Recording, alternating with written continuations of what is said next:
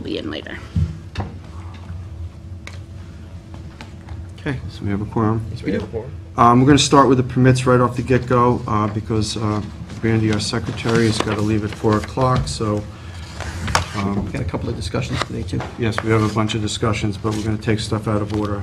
Okay. You have a second on that? Second. All in favor? Aye. All right, James. First application is for Upperfield Holdings LLC, 108 Little Neck Road.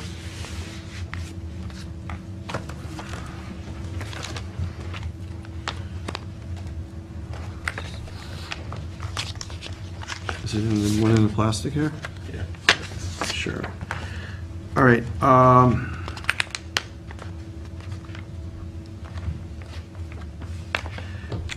It's the removal of an existing 189.69 feet linear feet of bulkhead and replacement of it in kind and in place with new vinyl bulkhead, increasing the height by 12 inches with an installation of two 10-foot returns on the north and one on the south.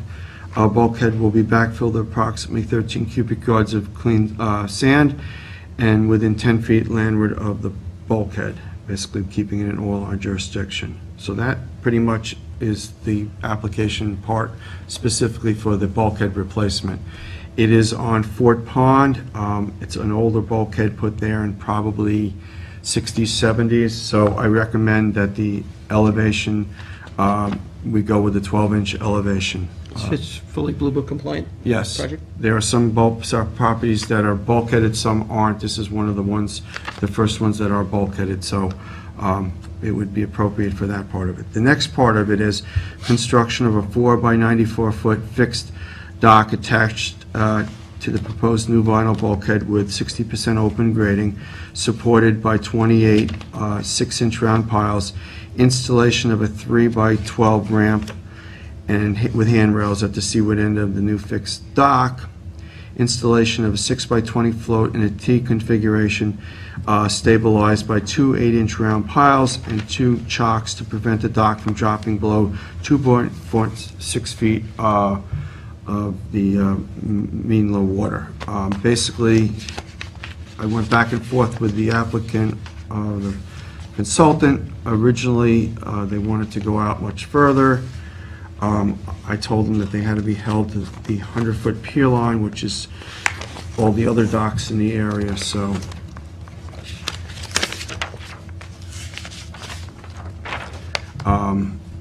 There is also a dredged area where the proposed dock is going to be.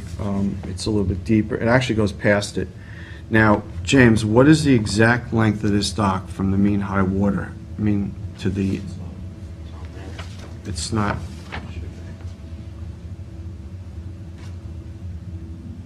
Got 94 feet, and then you got a 12-foot, because it's 10, it's 104. So this dock is going to go past. I was hoping she'd be here Past the. to go over it with us. So as it is right now, because this is a revision of the original plans. Originally, they had the dock inshore where they have a dredged, basically dredged little channel here, and it would acquire the proper depth.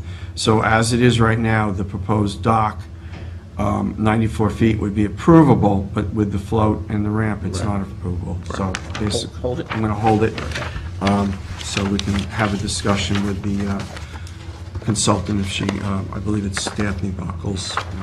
Yeah, she was supposed to be here, so maybe she'll show up and we'll. All right, so I just wanted to bring that to everybody's attention because I have been working on it for a matter of months here. Then my second application is for Prime Marine. It was brought to our attention that the marina had done some work on the dock, and it was all done with non-compliant material. So they've come back to apply for a dock replacement, removing all the non-compliant material and replacing it with compliant material. Project description: the applicant proposes to replace the existing decking and stringers comprising the existing main timber dock and fixed finger docks located within the northwest section of the marina with non-treated material. The area of the main timber dock is 1 910 square feet. The combined area of the 6 fingers are 117 square feet. So basically, this is the old Jackson's Marina. There was work done on the facility when the owner wasn't there, and it was, notice of violation was given. He's come back to basically replace all the material that was put there with the compliant material. Also, there's a lot of handrails he put up with CCA, and also, maybe before we issue a permit, that they should clear up the other boundary lines they have with us. We had discussed the boundary lines, Billy. That's going to be something that's probably going to take a considerable amount of time. As you know, we had our Kara Back and myself were working on that prior to her stepping down as our attorney, and we were working on that with Mr. Jackson and their attorney at the time. The property has been sold. Mr. Jackson has passed away, and they have new owners. I met with them 2 weeks ago to discuss the boundary line and to reconfigure or try to work in reconfiguring or configuring the boundary line where their property becomes, which is their property, which is on our property, and vice versa. We're going to have to sit down, and it's going to probably be quite a long process in order for this to be achieved. I think we should move forward on this application as far as the dock goes and separate out the boundary line and all the other issues that are there, because I did bring to their attention the boundary line, which they recognize during the initial meetings that we had, and they're willing to work with us and to rectify that situation. But I think it's going to take quite a considerable amount of time, and we have all of this treated lumber, which should be dealt with sooner than later. I agree with you on that, Ed, but also would like to see a timeline on it, because it's, before you know, it's a year, 2 years, 3 years, 5 years, 10 years down the line, and they're still using our property, and we're still responsible for that property for the freeholders. Yes, So, Bill, I agree with that, and So that's why I met with if you give a timeline on it, then I would agree to it. If Well, there's no timeline, then I'm not. If you recall, back when, prior to this owner, we had a set of requirements that the board came up with. Yes. Okay, so that was presented to the prior owner, and we were very close to having that work out, but for whatever reason, they closed their deal, and the new owner took over, and obviously Mr. Jackson is now deceased. Now, I store my boat there currently. I used to be in East Quogue. I moved it over there so I could get better water depth. And those folks are trying to clean up, and they have cleaned up the environment there quite substantially. And I sat in on that meeting, and the indication that I got was that they want to remedy everything that they can. They want to be good stewards of our area. They want to be successful. They want to work out this boundary agreement. But it's a little bit more cumbersome because of the thought process that the board was moving in terms of how we're handling sewage, better way to handle sewage and get the best water quality initiative out of the project. So we're moving in that direction, but I think that they need to remedy getting that incorrect material that they used. They need to get compliant with our regulations a lot sooner than I think we're going to be able to get lawyers to work out the boundary agreement. So I agree with Trustee Pell. We need to resolve the boundary agreement, but they need to get that incorrectly placed material out of the system. Yeah, because this is, If everybody you had sees... listened to me, I said that I'm for the project, fixing the wood, getting it out of there, but I want a timeline on how long they're going to be. That's all I ask for. If they're going to say within 2 years or within a year, it's fine. But before we know it, it's going to be five to 10 years. That's what I'm afraid of. Getting the stock material replaced? No, the boundary line settled. Well, I think a lot of that's going to depend on our ability to work it out as well. I would give it the year that the permit is good, the first year of the permit, because it's a 1-year permit. I would say within 1 year, we should be able to... Okay, then put a cover on the permit then. Well, I mean, okay, that's not a problem, but this is really important to get this It is. wood out of the environment. Yes, And I realize that. we went That's there- the one. That's why I told you about it. I said, you go by every day, you didn't even notice it. I go by there once and I saw it.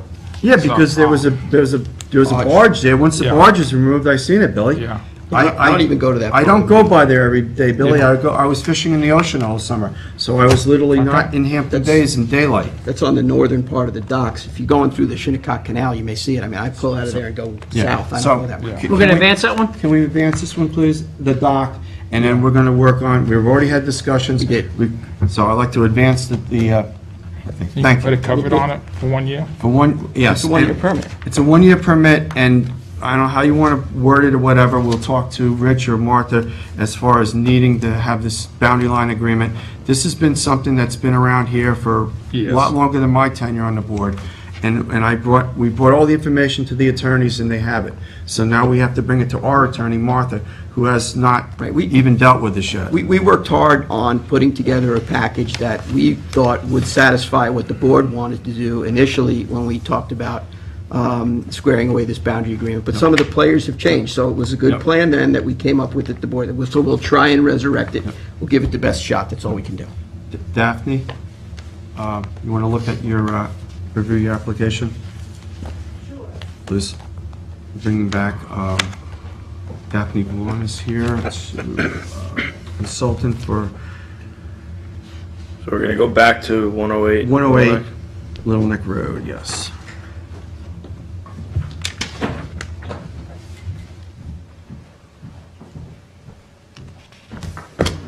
Hello. Hello, Daphne.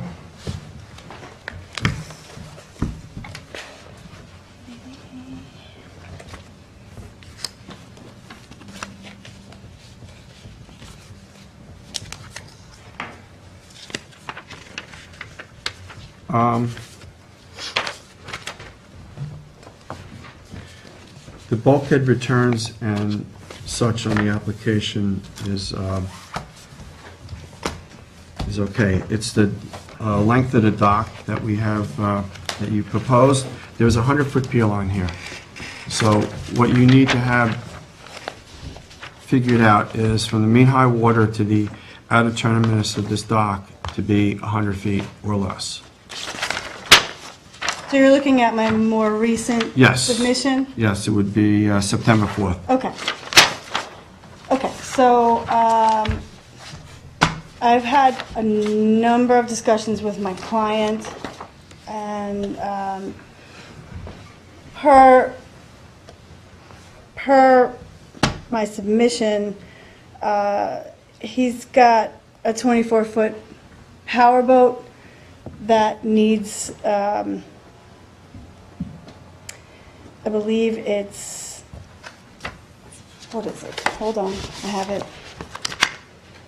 2.5 feet of water. I think it's up to 20 inches, something like that. I have it in my notes here. 15 to 20 inches of draft is what I have. 20 inches? Yeah. So the concern, I mean, we really tried to pare this down as much as possible. We don't want to relocate it from where we have it simply because we're trying to keep it between the two patches of vegetation. And that becomes problematic with the Army Corps because once you go over vegetation, they want you to elevate it, and that's just going to look ridiculous to make a bridge over this patch of vegetation. I've spoken also with the DEC, who was ready to issue me a permit for our original proposal at 125 feet out into the water back in July. They've been holding off on that, basically pending my discussion with this board.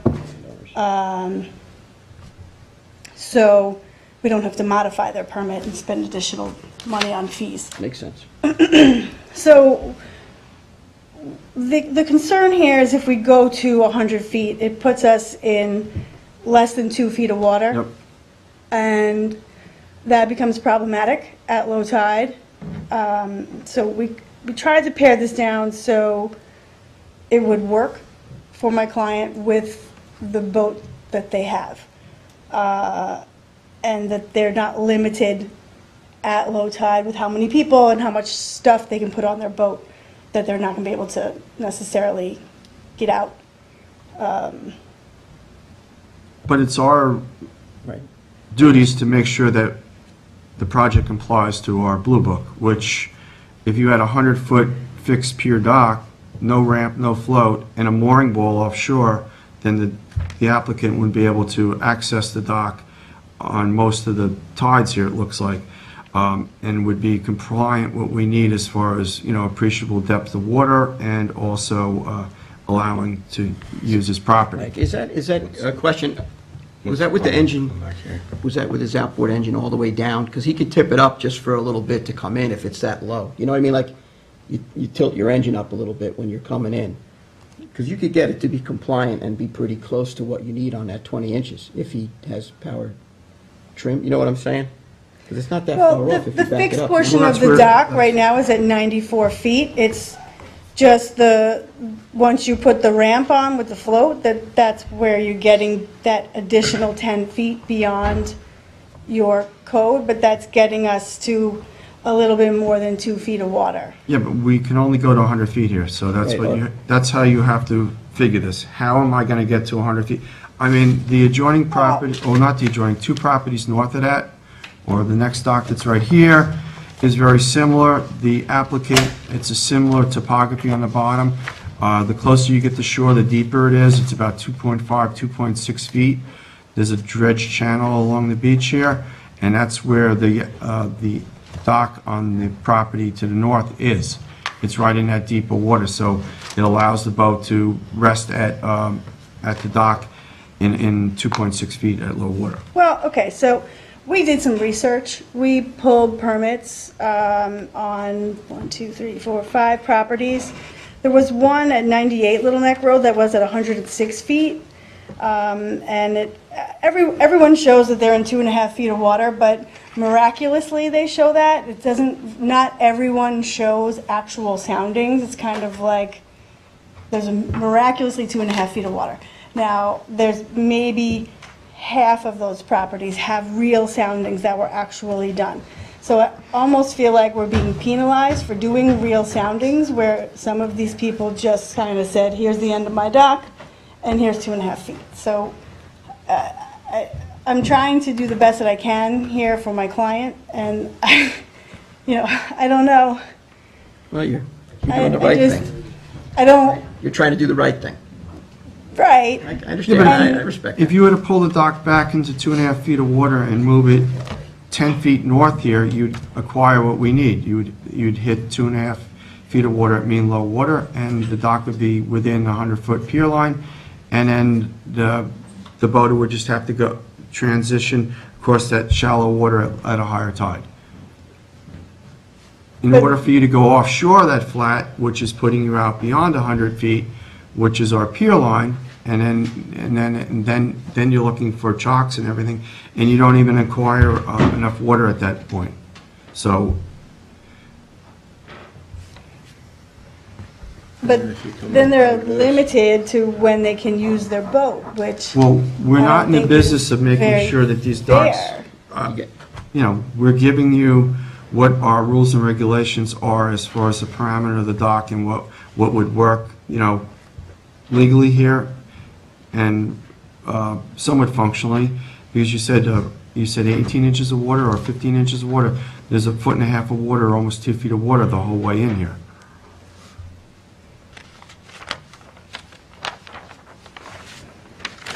I don't understand if there's not a reasonable amount of water at the allowable maximum, why you, as the trustees, couldn't accommodate the additional 10 feet. Isn't that You would have to go to a public hearing. why? We don't even have a mechanism No. really to do that, I mean- because basically what we try and do is get these projects to fit into this blue book. I mean, what you're basically talking about is going to require us to go to a public hearing to change the blue book to extend a pier line, right? Well, I don't know, is Yes, that really that's the what- case? I That's don't, what we've done in the past. We've polled the board, and if they want to make the pier line from 100 to 125 feet, if they're in favor of that, Right. then we'll push it towards a public hearing. At that point, we would ask comments from the public, lengthening our pier line in specific areas. I just don't feel that, not necessarily every property fits into the parameters of the Blue Book. So this is a case where that, But you do acquire enough water at probably 75 feet here. right, but then Correct. I have to go through this shallow area, and if I have 6 people on my boat that make the boat sink down an additional couple of inches, and I need 18 inches of depth, and I have 18 inches here, and I want to go out at low tide, I just don't think that You're talking to a guy works who had to for move me. I had to move my boat from Marina A to Marina B because of this exact thing.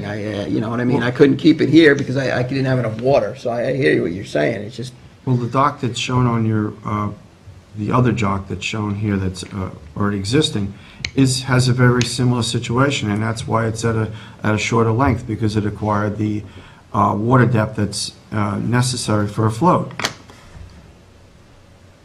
But, you know, in the grand scheme of things, they're probably less than the 10 feet that I'm asking for away and in the depth, and I don't know what their actual depth is. I probably have it in my notes here, but I remember going back and forth with the applicant because they wanted to push the dock out like you did further out, and it was actually shallower closer to the beach, and that's why the dock is situated where it is.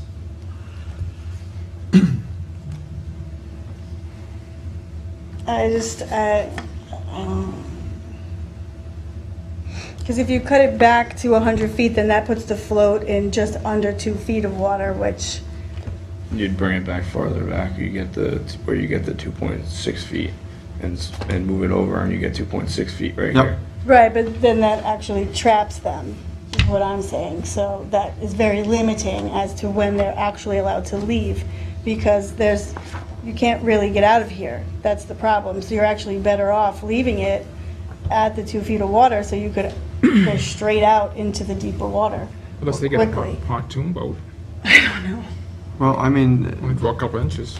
It's more problematic to was the push 20 it, pull inches it back with here. the outboard all the way down, or was that tilted up? Do you know? Because if they just have to tilt the engine up a little bit to get by that 10 feet and then put the engine back down, then they're fine.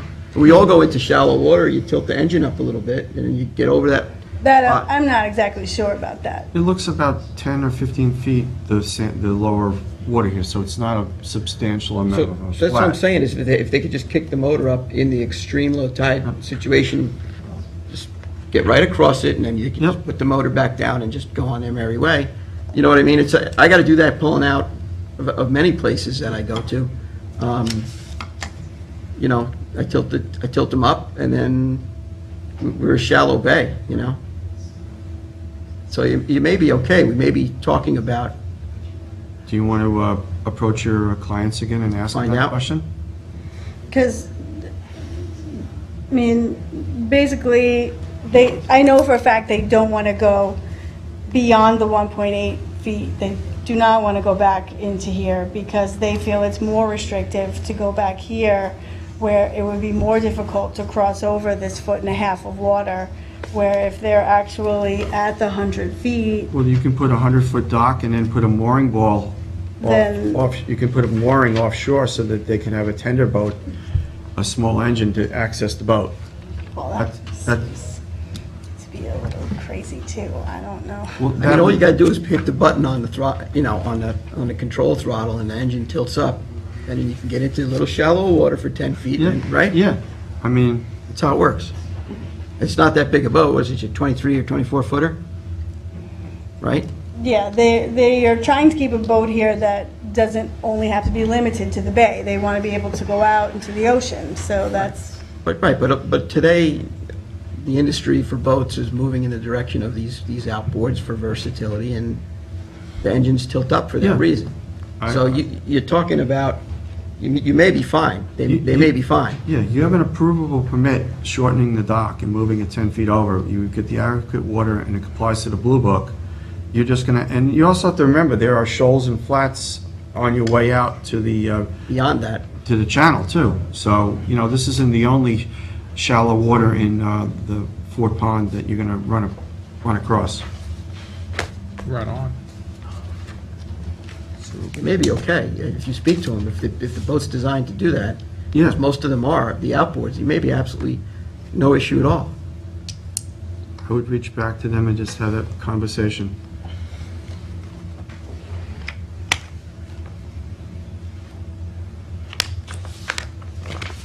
Okay.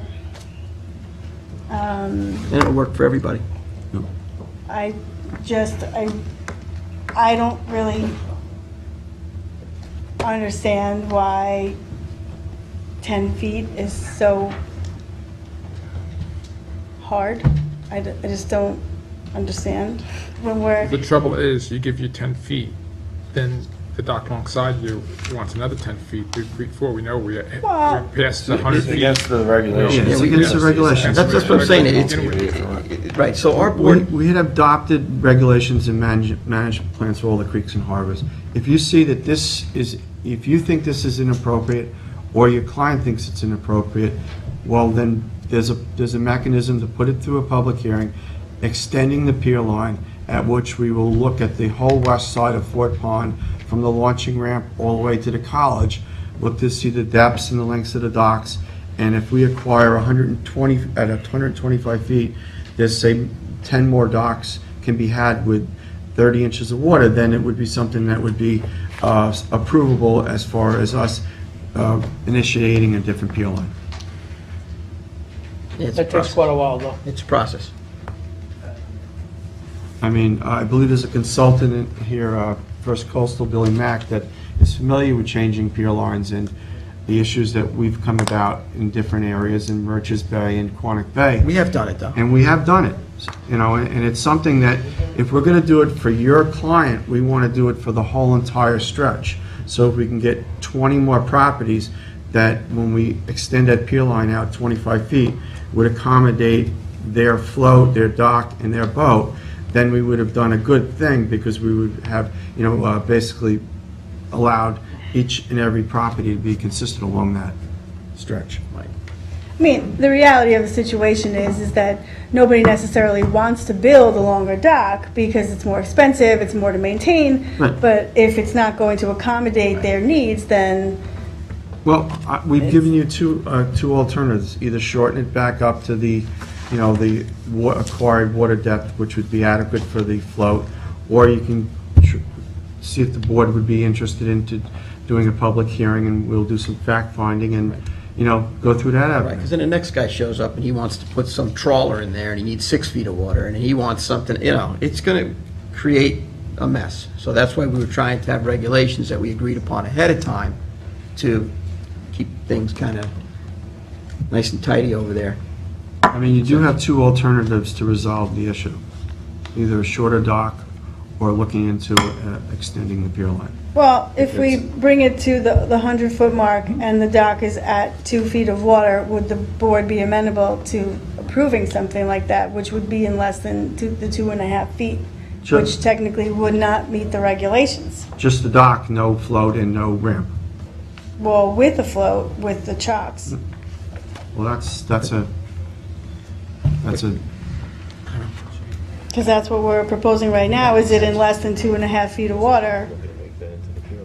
yeah. Well, no, we'd be coming back, right? It would be within the pier line, but it would Within the be, pier line, but it would, but she'd be on the shallow spot instead of doing it when she hits the 2.5 feet. We generally like to Um, stop them when they hit the 2.5. can I just put this on hold for next meeting? I want James and you to do a little research, because we've done 3 or 4 docks that were Yeah, but less. those were at like 2.3 feet, not Okay. 1.8. I don't have that information. Do you want to sit with Daphne and look at the other docks that we've approved and the DEC has approved with chocks to see the depth of water? Underneath the chocks. I don't think 'Cause we've that's- I don't think we've gone under 2 feet. Okay. Yeah, For a because Okay. I don't think there's enough water for, like, crabs to go underneath, horseshoe crabs and stuff like that, to get caught. You need to put this on hold, if Yeah. you can, because there's no way we're going to resolve this. No, I think we should put it on hold, and why don't you, Talk to the clients. talk to the clients, and we'll come back next time, and I'll, if you really want to pursue the longer dock, then maybe we should have the Bay Constables go down there and do depth soundings along the beach Yeah, to see if it let's- would be something that would be approachable for us to do. That's a long process, though, and it seems to be that they want to get a resolution sooner than that, so you Well, should talk to your I think clients. the more pressing issue for my client is their bulkhead replacement. They do want the dock, but if it's something that could be It's gonna maybe separated, I don't know. That's something Well, I that's- could discuss with Yeah, them. well, that's why I started out when I read, you weren't here, I read the bulkhead application separate for the board, and then I said, now we have a dock application, which I was gonna get into is gonna be problematic, so. So if you want, why don't you ask your client if they just wanna replace the bulkhead that you have proposed on here, because the board was okay with that. Well, you weren't here when we discussed it, so. Ann wasn't here, so, do you want me to read that? So if you're gonna do that, then we're gonna need new plans and new, Well, cover that's sheet. all completely feasible, but that's an alternative to the alternatives, I guess. Yeah. Because like I said, the DEC was ready to issue us a permit for the They whole have- entire thing. We have a 100-foot months pier ago. line there, and we have the ability to pull the dock in and to comply with our pier line and the water depth. So there is an alternative for you in this situation. Right, the only thing that, I mean, I told my client that at this point, we're basically kind of in limbo because we haven't really heard anything from the Army Corps, so as far as resolving anything, there's not necessarily a huge rush because we have not yet received any permit from the Army Corps, so. But you do have two alternative, solutions here that I don't know that they'd be amenable to either of the All right, solutions well, that you've then given me. have a So talk with them. that's have a talk with them and come back. We'll the discuss. only issue that I see. Right. Okay. I think you have a couple more. I do. You want You want to do Mr. Marchese? You want to get No, I some? want to keep the, You want to, because we only have people here until 4 o'clock, so, all right. You want me to do mine? yes. I have Michael and Sunday Schermeyer, 4 Bayside Avenue in East Quogue. Sunday is our town clerk. We got I'd be a, happy to give up to Rob, because he's got to run to a meeting, so if you want to jump on him, I've got like 5 to do. That would be exciting. we were just going down the list, but what do you, Rob is one with me. Okay. All right, you only have one with Ann? I've got one too, I think, with you. All right, No, well, no, that's Daphne. Rob, then come on up and we'll get you out of the way. Just gonna do some of I this. think I get it to your side, you get it signed.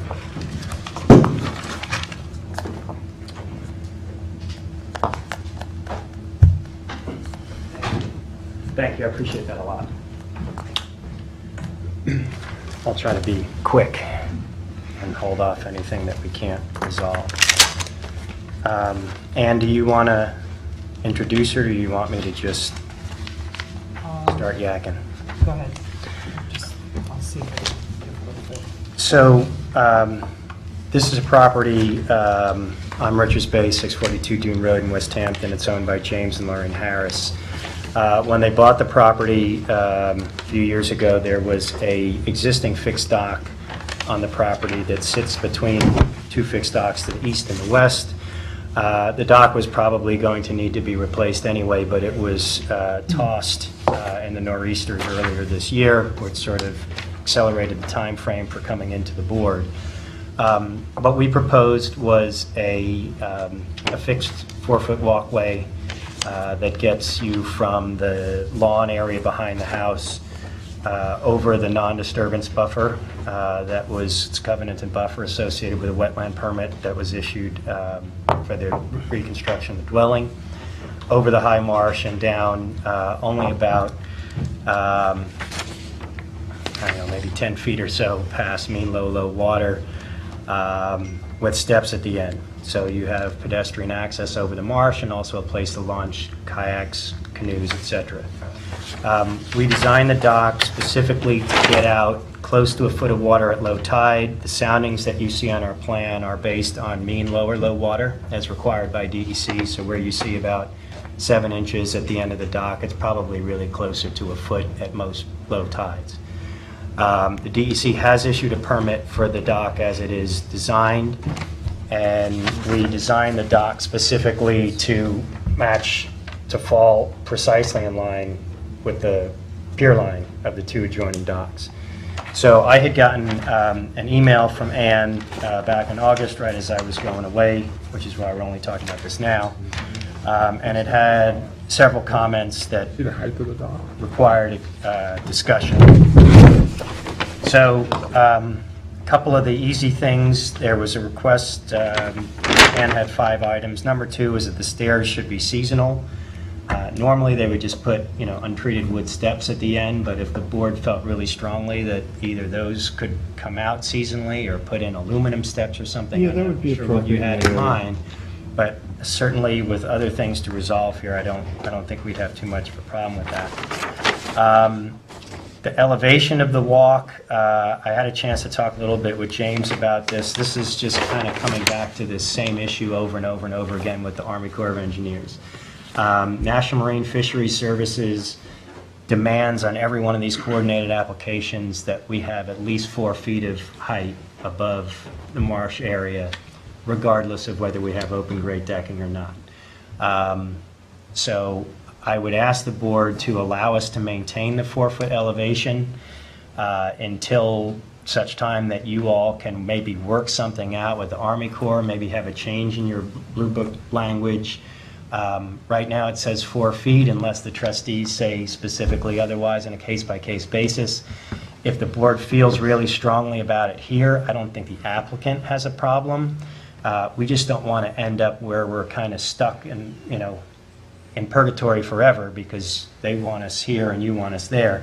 So there is a possibility if the board gave us something in writing articulating specifically to this application that you wanted it lowered and why you wanted it lowered and provide some evidence of why that should be allowed. I could try to take that back to the Corps, but every time I try to make that argument, I get lots of nasty responses back that this is their protocol and this is what's required. And I know there's other agents and consultants that are going through this same thing, and I know the board's aware of it, James is aware of it. I mean, but that was the standard elevation prior to the light penetrating decking. That's correct. I mean, every dock in Shinnecock that had 2x12 decking was 4 feet, and it worked okay. But then the Army Corps went to 54 inches. That was on some of the applications. We've seen that, but I have found so far by trial and error that as long as I propose it at 48 inches, they're accepting it. When I propose it at 30 inches, they come back with 54. Yeah, because they're looking at our rules and regulations as it's literally written. Yeah. I have had a conversation with Amanda Schweitzer on at the Army Corps, and she said that's the way you have it written. Right. The rest of the wordage that we have afterwards doesn't count to her. That's correct. That's why I'm saying if you were perhaps to try as a short-term experiment, giving us something in writing specific to this application, I could go back to Naomi Handel, who's really pleasant to deal with, and see if I could convince her otherwise. But that's going to be... I think it would be a change to our Blue Book. That's what it's going to to me. So that's going to be a little more difficult than just us writing a letter. Right. So... Is there any point in trying with the letter? I think oh, you mean specific to this application? Well, I mean, James was mentioning you're going to try sort of a larger scale campaign. Yes. It would be interesting to find out if they considered it on a specific case basis with your input. I would say that might bode well as maybe something you could use as part of this larger campaign to say, see, you allowed it here. If they come back and deny it, I think it's going to give you some idea of what you're going to be up for in terms of the larger campaign. Yeah, but we would need to take pictures, the length of time the project was done, so that we would have a good, some science to back up our... Right. Yeah, we started that conversation. Yeah, and I've currently pulled applications, and I'm working to get a whole bunch of them set up, so then we can go back to the Army Corps. Is this something that you need to have done? Well, soon, or is like it something I that- said to James, we don't want to end up in a situation where we're hung out like for the next year. But if it's something that, if you are able to give us a letter for this, I could send that back, I could make the inquiry, and let's see what they say. All right, I think we should If they try say that. no, we're no worse off than we are here, and maybe here we have to implore you to approve it at 4 while you continue to work on something else. But if they say it's okay here, then, we're able to satisfy your request. All right, I think we should try that. You draft a letter. I mean, what's more than just a permit that says that it's why they gave the 2.5 feet because of? I think it would just be to support the language to point out that your Blue Book states it's 4 unless otherwise specified, Yes. and to say here that you're using open grate decking. Yes. And you have found that allows Vegetation to grow adequately. Yes. And you're requesting that we make that change here. Yep. And then I could go back to the Army Corps and at least give it would be the first shot over the bow anyway, and see if, because again, this is not your request is not objectionable to us. It's just the difficulty of manifesting it with the other agency. Do you think it would be helpful if the letter were backed up with pictures? Oh, sure. I mean, anything you want to give me. Okay. And I said to James that we may have a couple that I can think of that Great. you permitted and was built. I mean, I remember going back to a site in Sag Harbor where the alternate floor was growing up through the catwalk. Far Pond is another one that we did a couple walkways across the grass Any- and wetlands. Any examples you can give us would be helpful. Yeah, Report absolutely. them. I've already spoke with him Yep. earlier All right. today about getting those, applications over to me so I can pull the permits. Because right now I'd literally have to go through all the permits and see if there was a catwalk at Okay. 2.5 feet of water. It's like, So on the other 2 points, There's a lot of permits one was just a question of the length. There was a request, could we pull the catwalk back 10 feet? Again, here I would ask that you allow us to go with the length we propose because, again, you're looking at mean lower low water depths. So if you pulled this back 10 feet, your catwalk's going to be ending shy of mean low or low. It'll be dry. At mean low, low tide, it would be. And with the full 10 feet that we show, we're dead on In the pier in line. terms of the pier line. That's- So if you could work with us on that, I'd appreciate it. And the only other question I had has nothing really to do with the design. It was just a request that we put on a note on the plans that the trustee approval is only for the area of the project within jurisdiction and is only a portion of the project. But I didn't understand that, because normally if you have a dock that's within your jurisdiction, you guys approve the whole dock. You don't approve like a half a dock. So I just wanted to make sure I understood what that request was about. I think that sometimes these things stretch well landward of the mean high water mark, and I think that council wanted to be able to let the conservation board weigh in on the part that's in their jurisdiction and outside of ours, I think is what that thought process. Say if you had a walkway, connected from the house all the way down to the dock. Right. It goes into us, out of us, into the conservation, into the town. Okay, so like here, so we go from, we don't actually make it to the house. The house is elevated, but we start at the edge of the buffer and come down. Wouldn't the board issue a permit for the entire dock? I mean, I've never seen the board segment the permit before. We have done that, but in the villages. In the villages, yes, but in the this is village. here, we're in the town. It's not in the, I mean, it's in West Hampton, but it's a 900 district, Southampton town. It's not in the village. No, I mean, we have issued docks that went up above our jurisdiction, but they start at the water. That's how we Right, get around it. exactly. Yeah, that's, The reason for that is to make sure that they have non-treated lumber in them. That was the biggest right. reason we had taken. How much beyond our upland is the proposed project? Well, I would say easily 2/3 of the walkway is landward of mean high water, but it's all one structure, Yeah. right? I mean, historically, we have done it. I mean, it's, Right, I think it was just so that there would be proper consideration paid to the conservation board's concerns, and that, that we wasn't jurisdiction. But is that something you need me to do? I mean, in connection with, I mean, I've never, I don't They even just know don't what want, they don't want, my understanding is they don't want the applicants to piggyback off of allowing other permits that Right. may be in the jurisdiction attached to that walkway to be used against them and say, oh, well, the trustees gave a permit for this dock. Like if we added a deck I want or this something deck, up which is there. in the same Yeah, jurisdiction but we as don't that want dock that. was. No. We don't want that, and that's why I think you guys were hesitant, and the council was hesitant about allowing to go into that jurisdiction with the extending of the dock. Is this something that we should approach Marty on just for his input? I think in the past, what the trustees were doing, were talking with Marty and saying, hey, it's a 4-foot catwalk, it meets regulations, no Yeah. treated lumber, and he was fine with it. So I think we We kind of should- got away with that, got away from that, so I don't know. I think we should have a conversation just to make sure everybody's on the same It's page. complimentary to. It might even just be, you know, like how the zoning board does with you, they send you the application Referral or and something. then Yeah. they give a referral. Yeah. And if it's just a catwalk, he doesn't have any problems with that, so he'll Yeah. refer that. it's Yeah, fine. there's nothing else that we're coattailing into this, because Yeah. we've already gone through an extensive permitting process with the Conservation Board for the house. All right. All right? Guys, thank you, and thank you for hearing. That's a huge help to me today.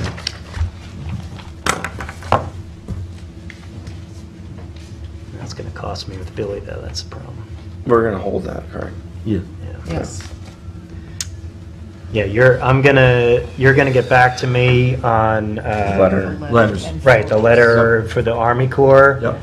And pictures if And- you have them in, so we can put. And I'll see if there's something I can give you to help with that. Yes. Great. And you'll also have a conversation with Marty, and Ann, maybe you can just follow up with me and let me know if there's anything else in that regard I need to Okay. do. All right, thanks again, guys, appreciate it. Love it. Thanks, Rob.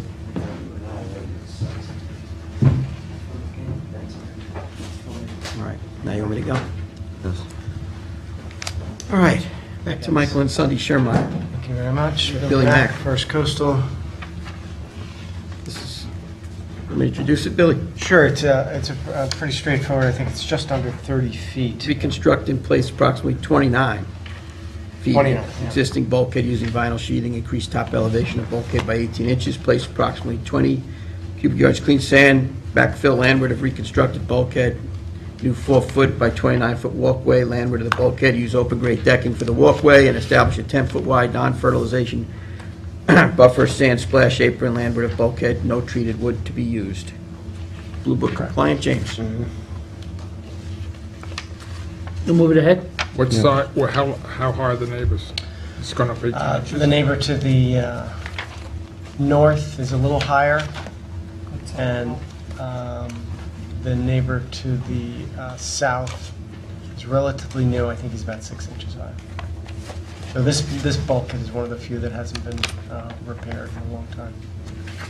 Actually, it looks like somebody repaired it back in the 80s, I should say. How high are you going? We're going up to 18 inches if we can. 18. So what are you gonna do with the neighbors? Where you got, so you're gonna be 12 inches on one side, and how high are you gonna be on the other side? Probably about 12 inches on the other, maybe a So little bit less. What are you gonna do there? Yeah, Right, we erosion. see the neighbor, in this case here, the neighbor is completely in violation. The neighbor has taken the liberty to completely concrete the entire area. Yeah. Yeah. So he's basically, you know, Well, this is a situation where an 18-inch elevation would be appropriate because the fetch of water is basically from the Concord Bridge to this property, a southeasterly wind. It gets terribly rough there, it gets terribly overtopped. During Sandy, there was about 3 feet of water. Looks on like the he property. raised it, he already raised it 6 inches before. Yeah, that's south, that's the north one, right? Yeah. This is Sunny's property right here. The one with the boat, yes.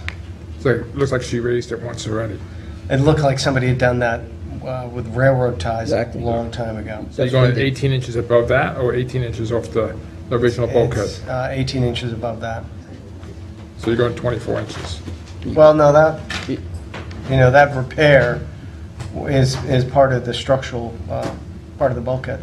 So we're going right up to that.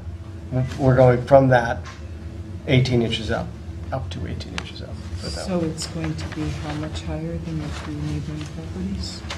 So the guy on the north, I think he's definitely higher. So I think we're. Did you get the exact height of the one on either side? We can. You want us to, sure. It's like this guy altered his dock altogether. You might not have that. Billy, we already know about this. This has been an ongoing issue. Yeah. I think Rich is already aware of this. Rich is working on this. Yes, it's an ongoing problem since Sandy. Thank you. Justice Court. Thank you. Thanks, Ron. So we gonna hold this? That's next to Shelly. I'd love it to go forward. It seems pretty straightforward, but it's up to you guys. I would like to know the height of either one, either side. Can you give us the height of the bulkhead that's north Sundays and this one at mean high water, and then the elevation on top of that? Sure. So we have a standard, so we know how high the water is at mean high water, and then we can have some kind of standard above that. Okay. Then we could calculate. I can probably get that updated to you before Friday. What do you think about that?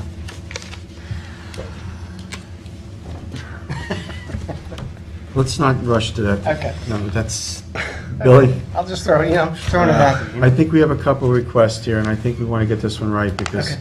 this is an open bay front where wave energy is not dispersed through a marsh system. It gets very rough there. Okay. All right.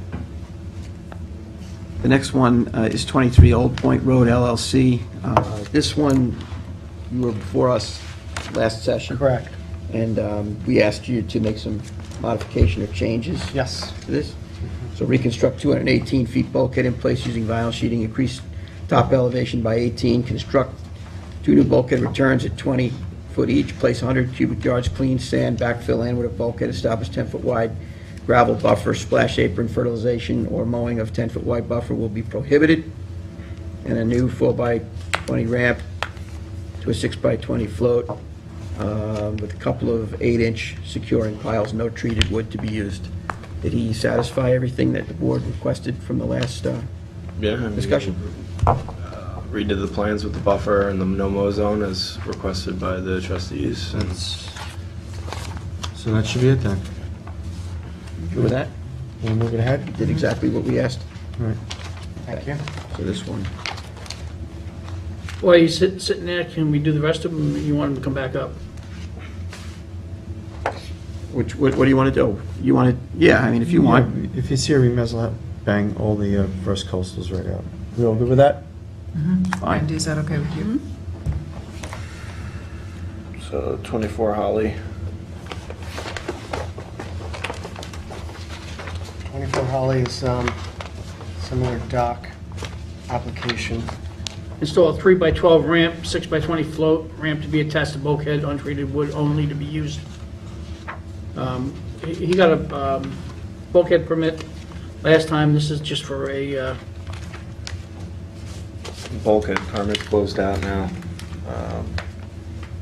So now he's just in for the ramp and the float. It's Yep. Cox. Compliant to whatever we need. Yeah, it doesn't come off. Bar doesn't block any access or anything, so. And we've got the depth.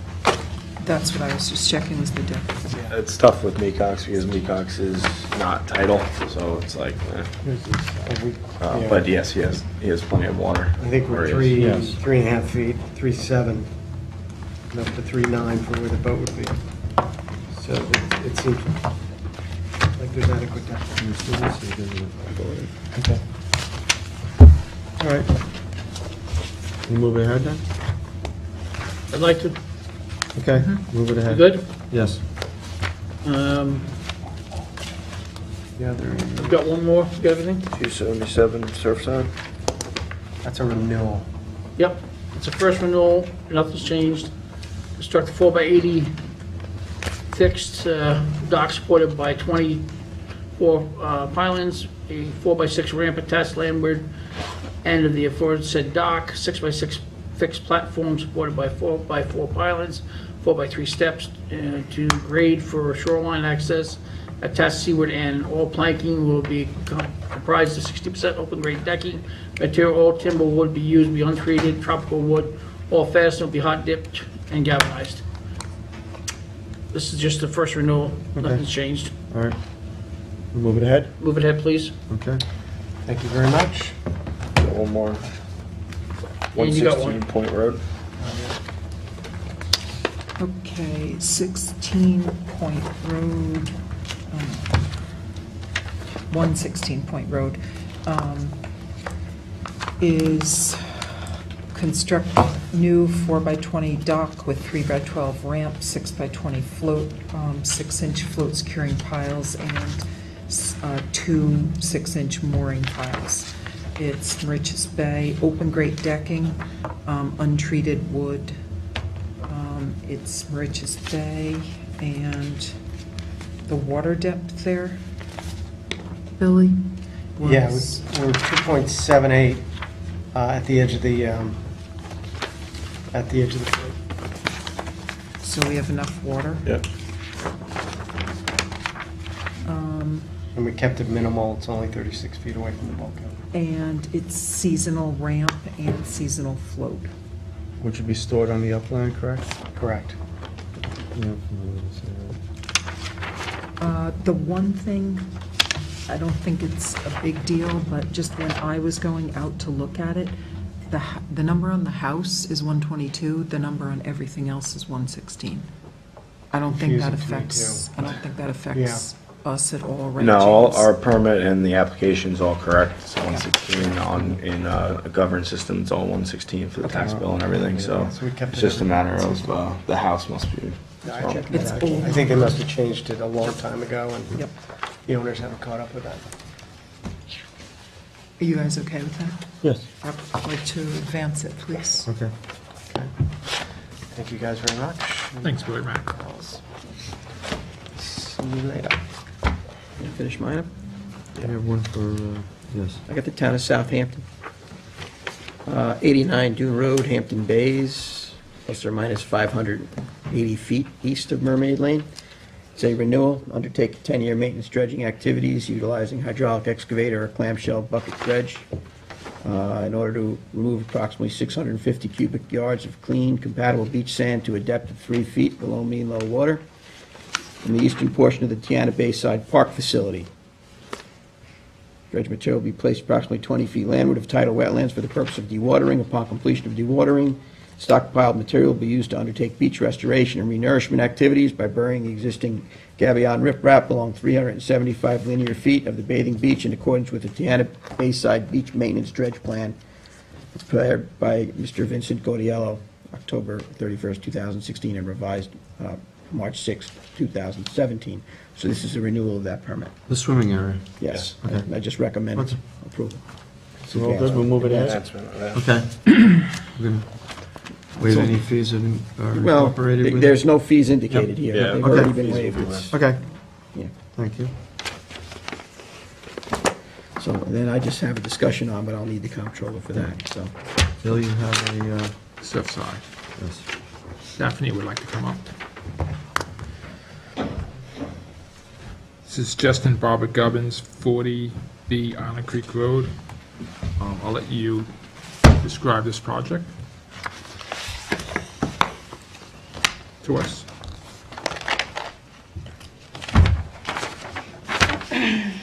So this is on a vacant parcel that my clients own the house that's located across the street from here. They purchased this property specifically for access to the water.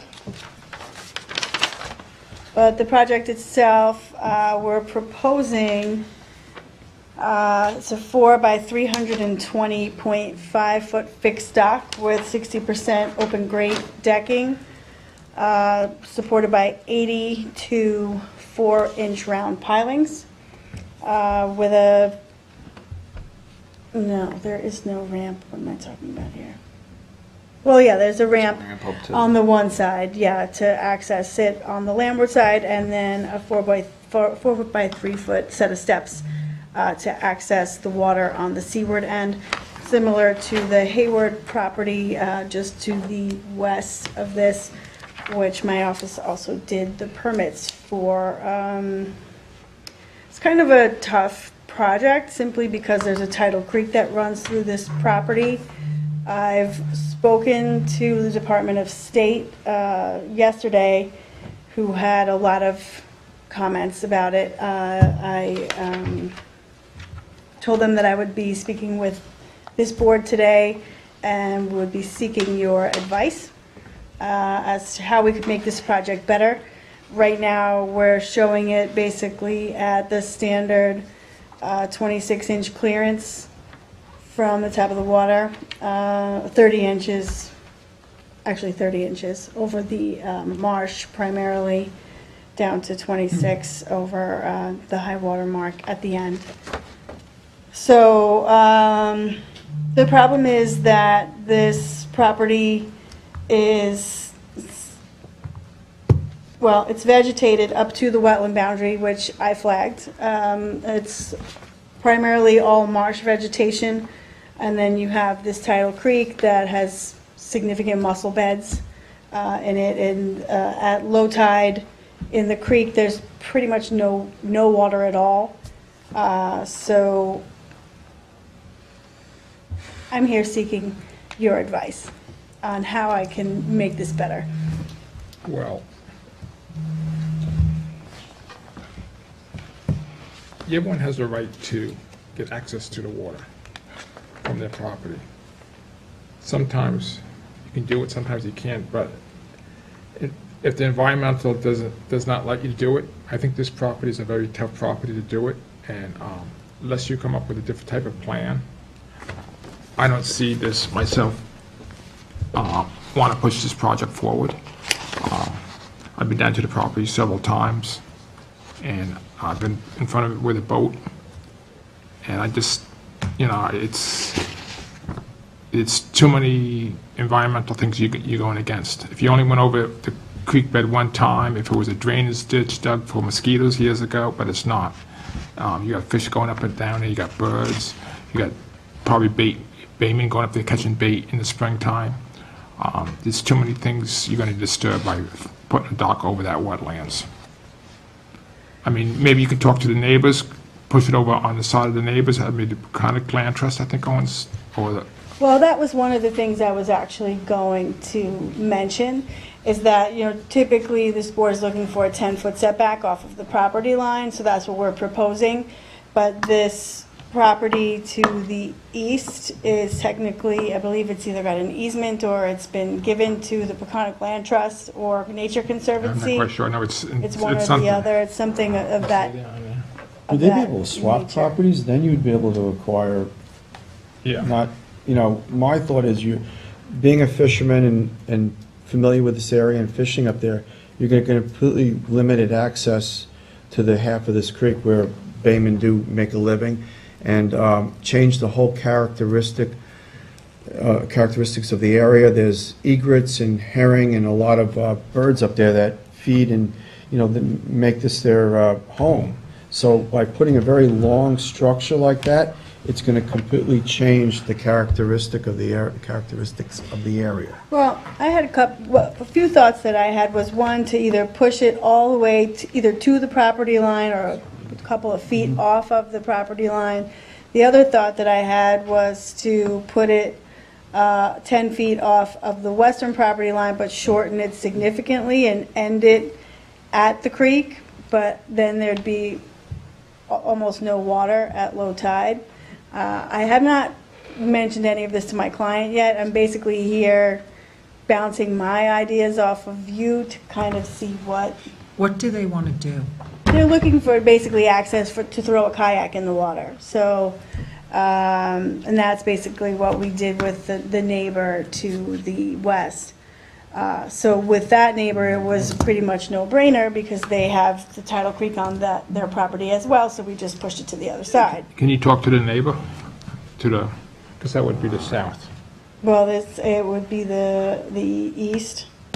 Either east. That's or the Nature Conservative, about moving it way over there. Moving it as close to this property line as possible. It would still cross the creek, though, that's the problem. Actually, put it right on their property. Maybe you can swap properties or let them have an easement, give them...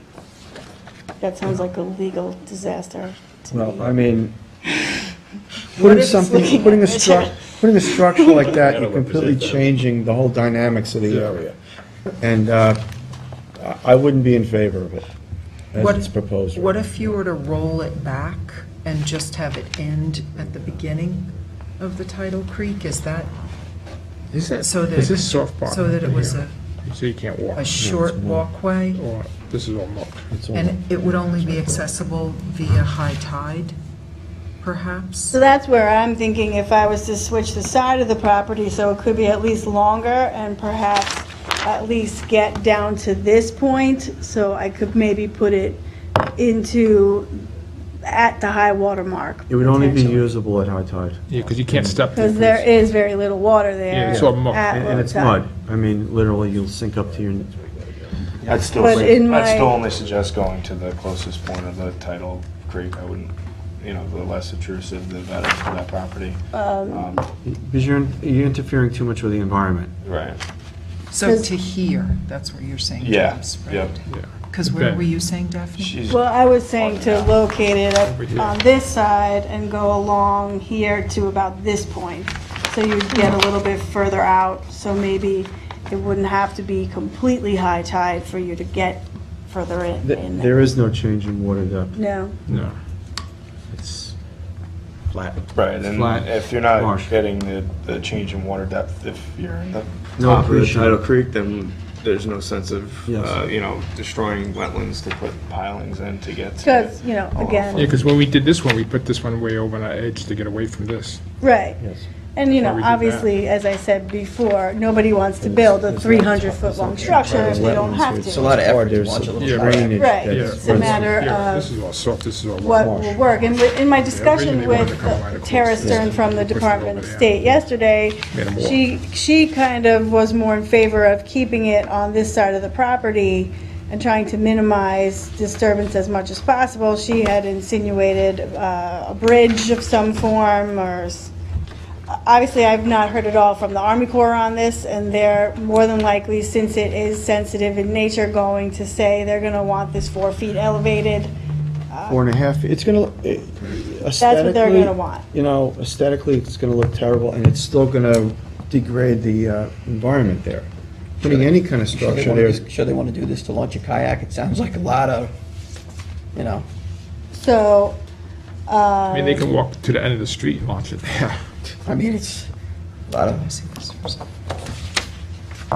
so what you were saying of maybe just going to this point of the high water mark here is, I think the bare That's a minimum, I think potential that's, possibility. if anything. And Otherwise, that- I still don't even see, There's no reason. you're not, I mean, the only time, like Ann said, the only time you're gonna be able to get a kayak in here is at high tide. So even that's like, maybe Might that's as all well that they not. really want. might So as well keep the lot it's still clear and 70 feet go down the street. from the to wetland launching ramp. boundary to But- the high water mark. So, I mean, realistically, we only take very little jurisdiction. This is something, if you're gonna start that far up, Marty would have to be Involved. involved in. Well, Yeah, because, What do I you mean- mean? I'm confused. Well, the trustees Start only have what high far water up? mark. Start that far, where's the mean high water mark? The mean high water starts at the tidal creek here. So basically, 90% of the structure that you're proposing would be in Marty's jurisdiction. Correct? Right. Because it would be from the wetlands Yep. seaward? Yeah, so the trustees have jurisdiction from the mean high water seaward, Yep. which was pretty much just this creek. Even this section here is technically not the trustees' jurisdiction. It's the tidal creek. So any work above here is conservation board. And since it would only be a staircase here. Yeah. It would be, If it's like 90% of Majority it of would it be would out of be our- just, would be out of our jurisdiction. conservation board jurisdiction. That does not sound good. Yes, it does. want to hold it. Up to No, it clients. doesn't.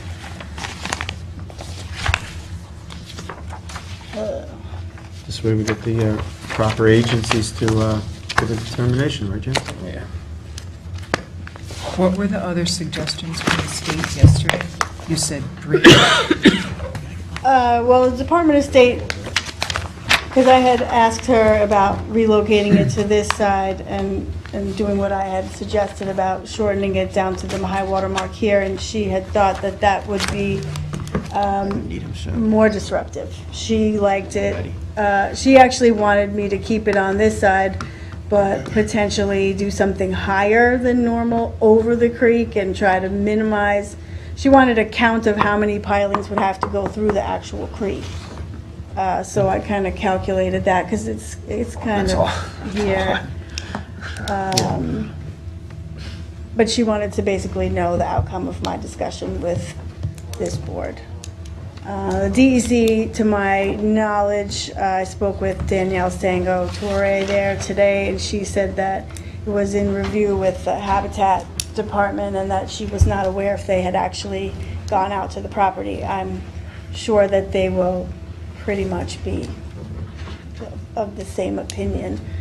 I can't imagine that they wouldn't be. Like I said, I have not yet spoken with my client on any of this, but I really just wanted some feedback from you as to your feelings. But I understand minimizing is obviously best. That's a really special spot over there in Savannah Creek, so the less the better. You got your comments. So we're gonna put that on hold? Yes.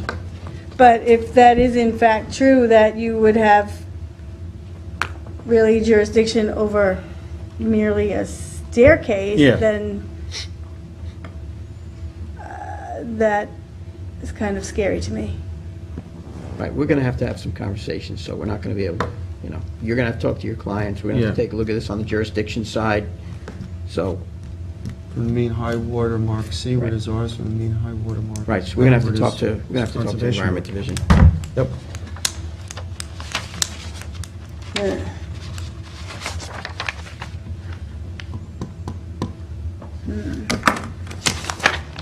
It does not sound like fun. Okay. All right,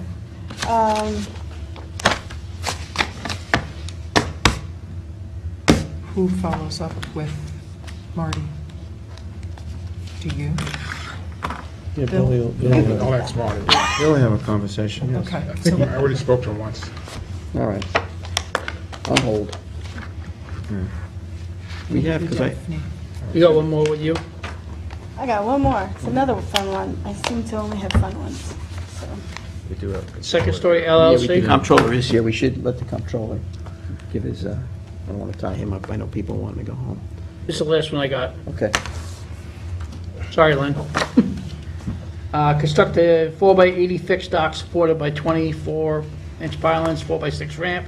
That's landward end facade dock, 6x6 platform, supported by 4x4 pylons, 4x3 steps, graded shoreline attached seaward. All planking to be comprised of 60% open grate decking material, non-treated hot dip galvanized. This is over North Haven, and it's 26 inches above Poles Creek, where we had one about 2 weeks ago. We discussed it was 4 foot up. We asked them to lower it. This is a completely different one. This one is at the elevation we want it to be, same creek. Okay. Yeah, this is, they're just doing a staircase and Right. a small deck, so. Or dock, sorry. So I'd like to see it go forward. So, the only problem is that I got preliminary comments from Army Corps, and they're asking me to raise it to 4 feet. So I don't know what to do with that. Come take a hike. I mean, It's not a waterway. right. Biggest thing you can get in is a kayak. But it's all marsh vegetation, so they want it. They want it raised. This is the perpetual problem that, as you've heard from anyone that's Yes. coming, that, they see vegetation, they want it raised. So I don't know what to do with that. Well, we could try the same thing that we were talking about with the other consultant. Do you have any projects that were done with light penetrating decking that are less than 4 feet? Where the vegetation has grown? Up around and it's- it, and through it's- it. And if, can you please get them over to James with Take the pictures of address, the date of the project, and some pictures? Right, because the prior consultant, we're going to be sending a letter. Right, we're Right, gonna- request, so why don't we do the same thing with this one? Right. We have a grander conversation started, and we're doing a bunch of research and putting together a report substantiating our claim as towards why we want to keep these things lower. But, Rob Herman, we were talking about doing this, so we could do the same with this one and see how it goes. Okay, so you're looking for photos of Yeah, recent so jobs. not even photos, if you have any properties that you've gotten the permits for in the past, that that are 2.5 feet or 3 feet above the marsh area, that clearly shows the light penetrating decking that allows the marsh grasses to grow either up through them or underneath them, let me know so I can pull those permits, and then I can do a site visit and take photos of it, and we can add it Maybe to our... share some photos. Right, and if you already have that, that's Yeah. great, that would help me more.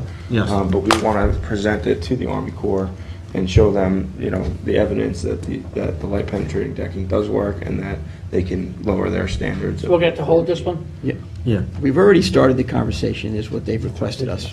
Okay, so we're going to put together the best report that we possibly can and make our case to try and settle this out. We're going to try. Yeah. Because my discussions with them is that this is the only place in the whole United States that doesn't listen to them. Well, because, but to be fair to the town of Southampton, it's one of Yeah. the few places that there are in the United States where you still have trustees. Right. So, okay? I understand All your right. point of view. Well- I totally agree with what you're trying to do, because I don't see the need to have it elevated so high, especially if you're using Right. the open grate decking, and that's the Well, there you go. argument So- I myself have also had But with the the Army document Corps. that they did and tested was in Tampa Bay, Puerto Rico. It Right. never was on Long Island, and only referenced the Northeast, and that was Massachusetts. So it hasn't taken into consideration our local habitat. And that's, it's a 71-page document that the Army Corps has written, I've looked at, and it has nothing to do with Long Island. May not be I mean, germane to us, so we're going to make the case of what's germane to us and show all the case history that we have, and then Right. at least we're taking the best swing. Let's ask I- Glenn to come up. Okay. Okay. Great. Okay, Thanks, Perfect. Daphne. Thanks, Daphne. thank You, you. Daphne.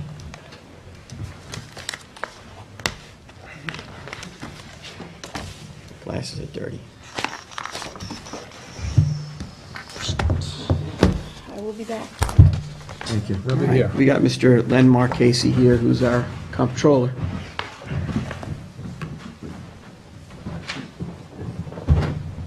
Thanks for coming in. No problem. Hey, Len, how you doing today? Hey, Len. Len, maybe you could help us out. We got a new member on the board, and it's, I think, it was around late 2015, I think, is when we entered into the agreement with the comptroller in terms of how we handle our money.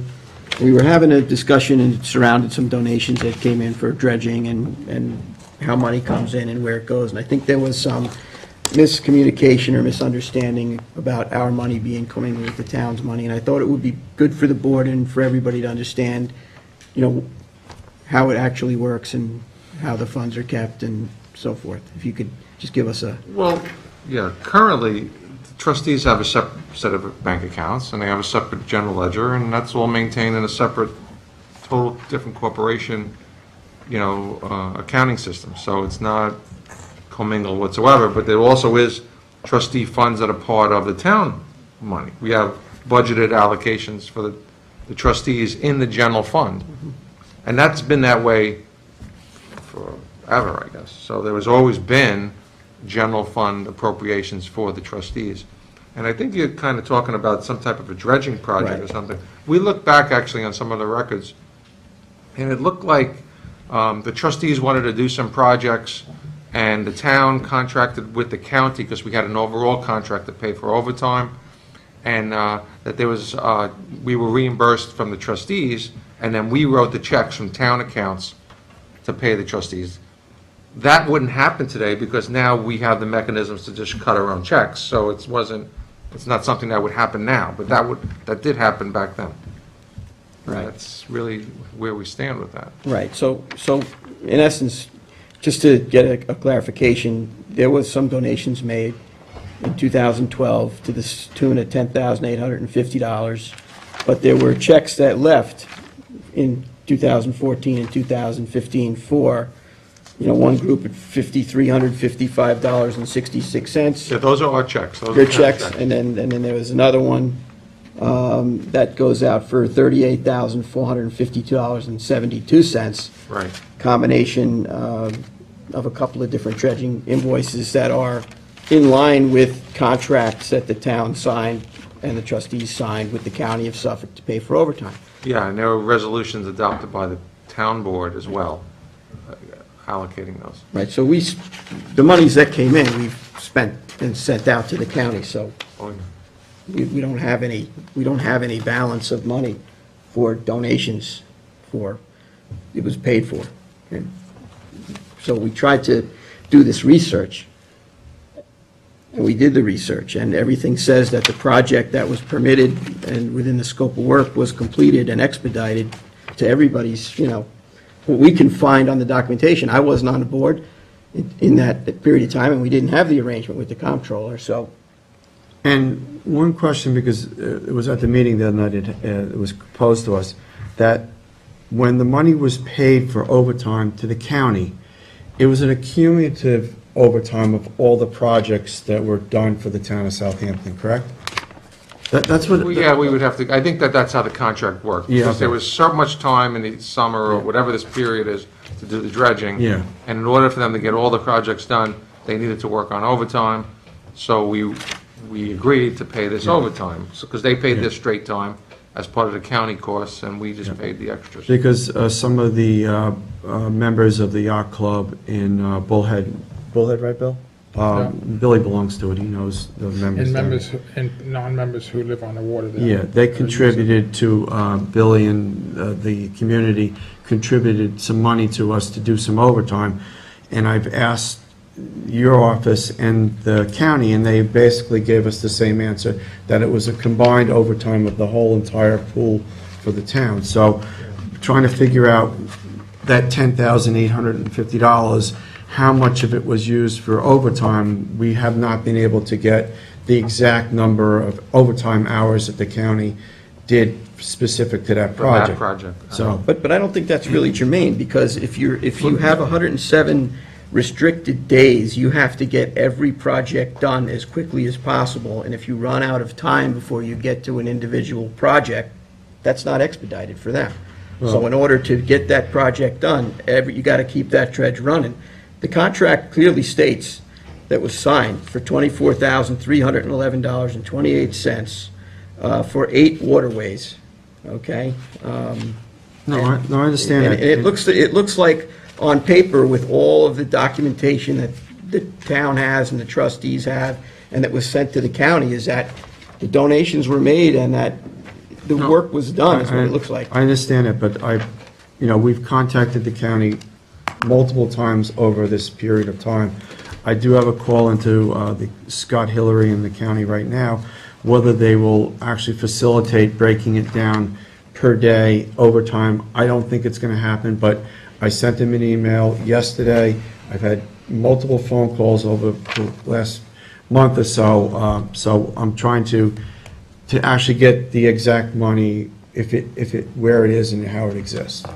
Because that's what I had told. Yeah, we the only crowd. have our invoices from the Yeah. county. We don't have detailed breakdowns of where and when they Yeah. did it, Yeah, I mean, we have cubic yard dredge amounts that the county has provided to the board, indicating in each year how much, cubic yardage was taken out of the creek in question, but, everything in this project has a scope of work that looks like it has been adhered to, and the discussion is outside of that scope of work. Bill, when you had the meeting with Eric and Fred and Billy Clare, and what was this exactly, how did it, because my understanding, and this is what I've done, is for overtime, was it specific to an area, or was it just because the county had It multiple? was supposed to be outside the scope of their permit, and they had amended the permit to dredge there. Okay. The permit was never amended, and you mentioned on that they told you that they dredged it without a permit. Well, they dredged where they were supposed to, because I have the schematics of the dredge that Scott has. We so- have all the stuff. All right. This whole thing needs to get, because now we're in a situation where we have people that are looking for their money back.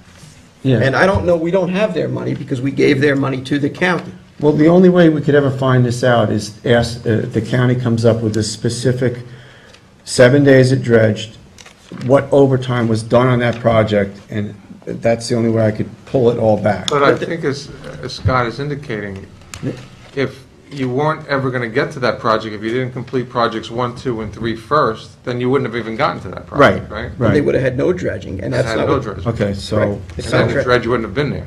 Okay. Exactly. So basically, money So got in order to used, get to you, you had to get the other ones expedited so that we can get to you before the season shuts down. so that money actually worked to expedite the Even other. though it wasn't specifically, even if it did, because then maybe by the end, they didn't have to work overtime because they were the last project. Okay. And you didn't need as much time. All right. They Okay. could have actually been, I mean, you know, you don't know. I don't know, because I wasn't on the dredge, and none of us were on the dredge, and we were trying to answer this. Well, the fact is, though, we spent much more than that donation Yes. on overtime, so it Yeah. had to go to somebody's project. Yes, Right, and in order to fit it into 107 days, you have to get it done. okay, So if these other people, all right. this contract was for all the, it was like 8 or 9 different waterways. There was no initiative taken to amend any permits by anybody here. So we're trying to make heads or tails. We're talking about, basically taxpayers' money at this point in time that was entrusted to the trustees.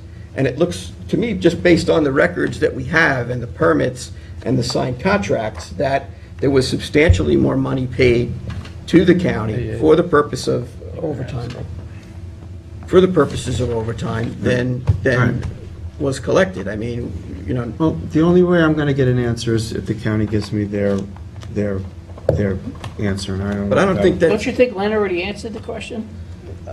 yes. Well, I wasn't there, I wasn't a trustee at the time, and there's not too good of a paper trail, but what he just summed up for me, that the money was spent. Okay.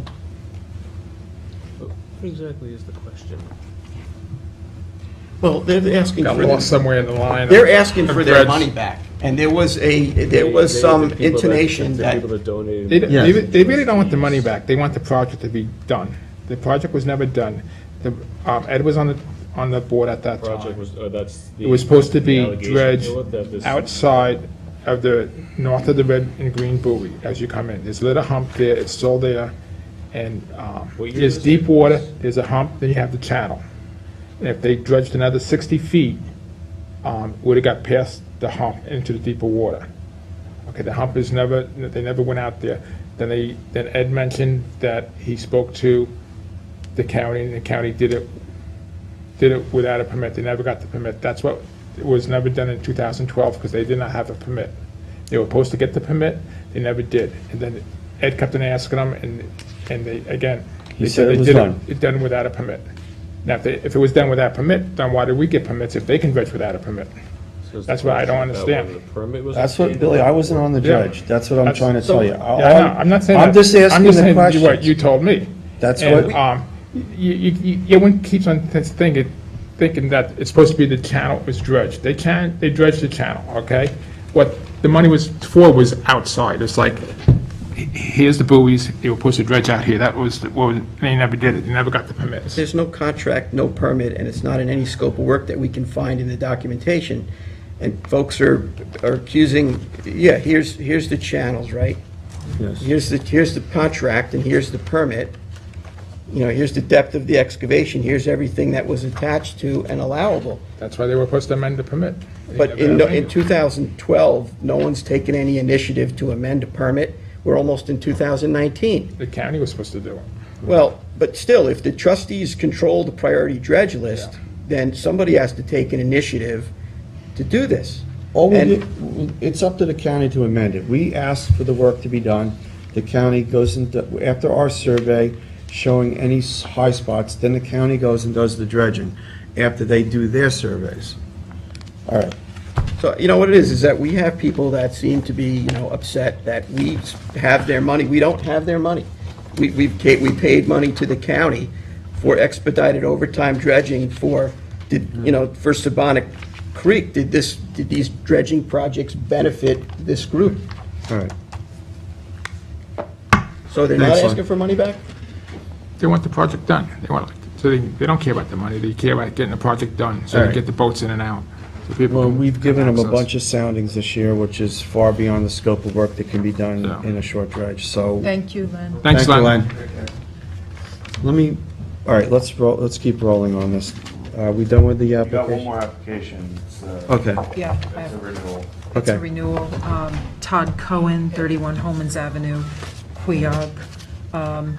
It is a renewal to change 4x4 by 16 support piles to 8 by 20-foot green heart piles from mean high water seaward.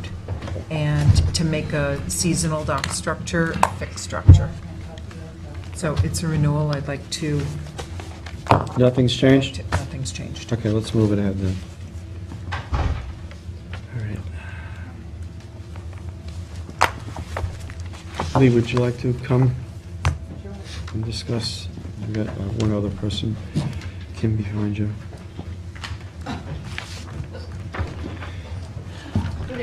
Hey, Lee. Good afternoon. Finally, Yes, yes, and you as well. Actually, Thanks, Jess. I'll amend your agenda. I'm here as a person, not as the deputy mayor, so make sure that's corrected. I just want to come and talk to you guys. Okay. As a resident of Sagaponic, I had absolutely nobody in the board knows I'm here. So I want to make that very clear. Keep it a secret. And the reason for it being that the impetus actually was that the Sag Pond was opened, what, 2 months ago? No, end of August, right? Yes. And being there and watching it and then seeing what happened as a consequence, it just got me just thinking about this, because you can see the reason for it not flowing right and the variation on the beach. And then just thinking about this more thoroughly for the next, month almost has it been? Do I recognize that Sag Pond has become more and more shallow? And here you're talking about dredging. I actually went to the Thayers to see if Dick Thayer still had his dredge, but no, they sold it. The one question that I can ask you that maybe you can answer is, when the beach nourishment took place, did they stop putting sand at the mouth of Sag Pond and then just keep putting sand elsewhere? Or did they just, I think they went right. did they just raise the beach and then some of the area? I think they raised the whole Yeah, entire they went plane right of down the the beach, all the way from east to west. Right, so there was never any, there was never any. The project condition- didn't stop Yeah. and start. No. And I didn't he- think And I it don't did think it either. started and stopped in the front of Mecox either. I think it kind of like, Went right along. and right. and if that's- it didn't, the littoral drift did it for them. Okay. The reason being that it's just like observation, which of course you guys are looking at everything as best you can, trying to figure out the predicament that we're in, is that the sand that's even mounded up on it would be the east side, as the various times they've dug out the pond, just flows right back in. The ocean takes it in, and it's become more and more shallow, farther and farther out. So even as you try to open Sag Pond, you're never getting the cut that used to be the case, because Sag I Pond mean, would it's come up shallow on to the ocean side. It's shallow in the pond. Yeah. Yeah. And The pond is. Yeah, on the ocean side. I'm sorry, I keep thinking, yeah, right, it is a long pond. So, can we dredge Sag Pond? If that was ever dredged, wasn't it? It Where- was, because I remember standing on the pipes. That's a huge, we don't even have a permit for that, do we? Yeah, I'd have to look to see if the permit, how far in the permit Yeah. Yeah. Might be allows you to mine. dredge. Yeah.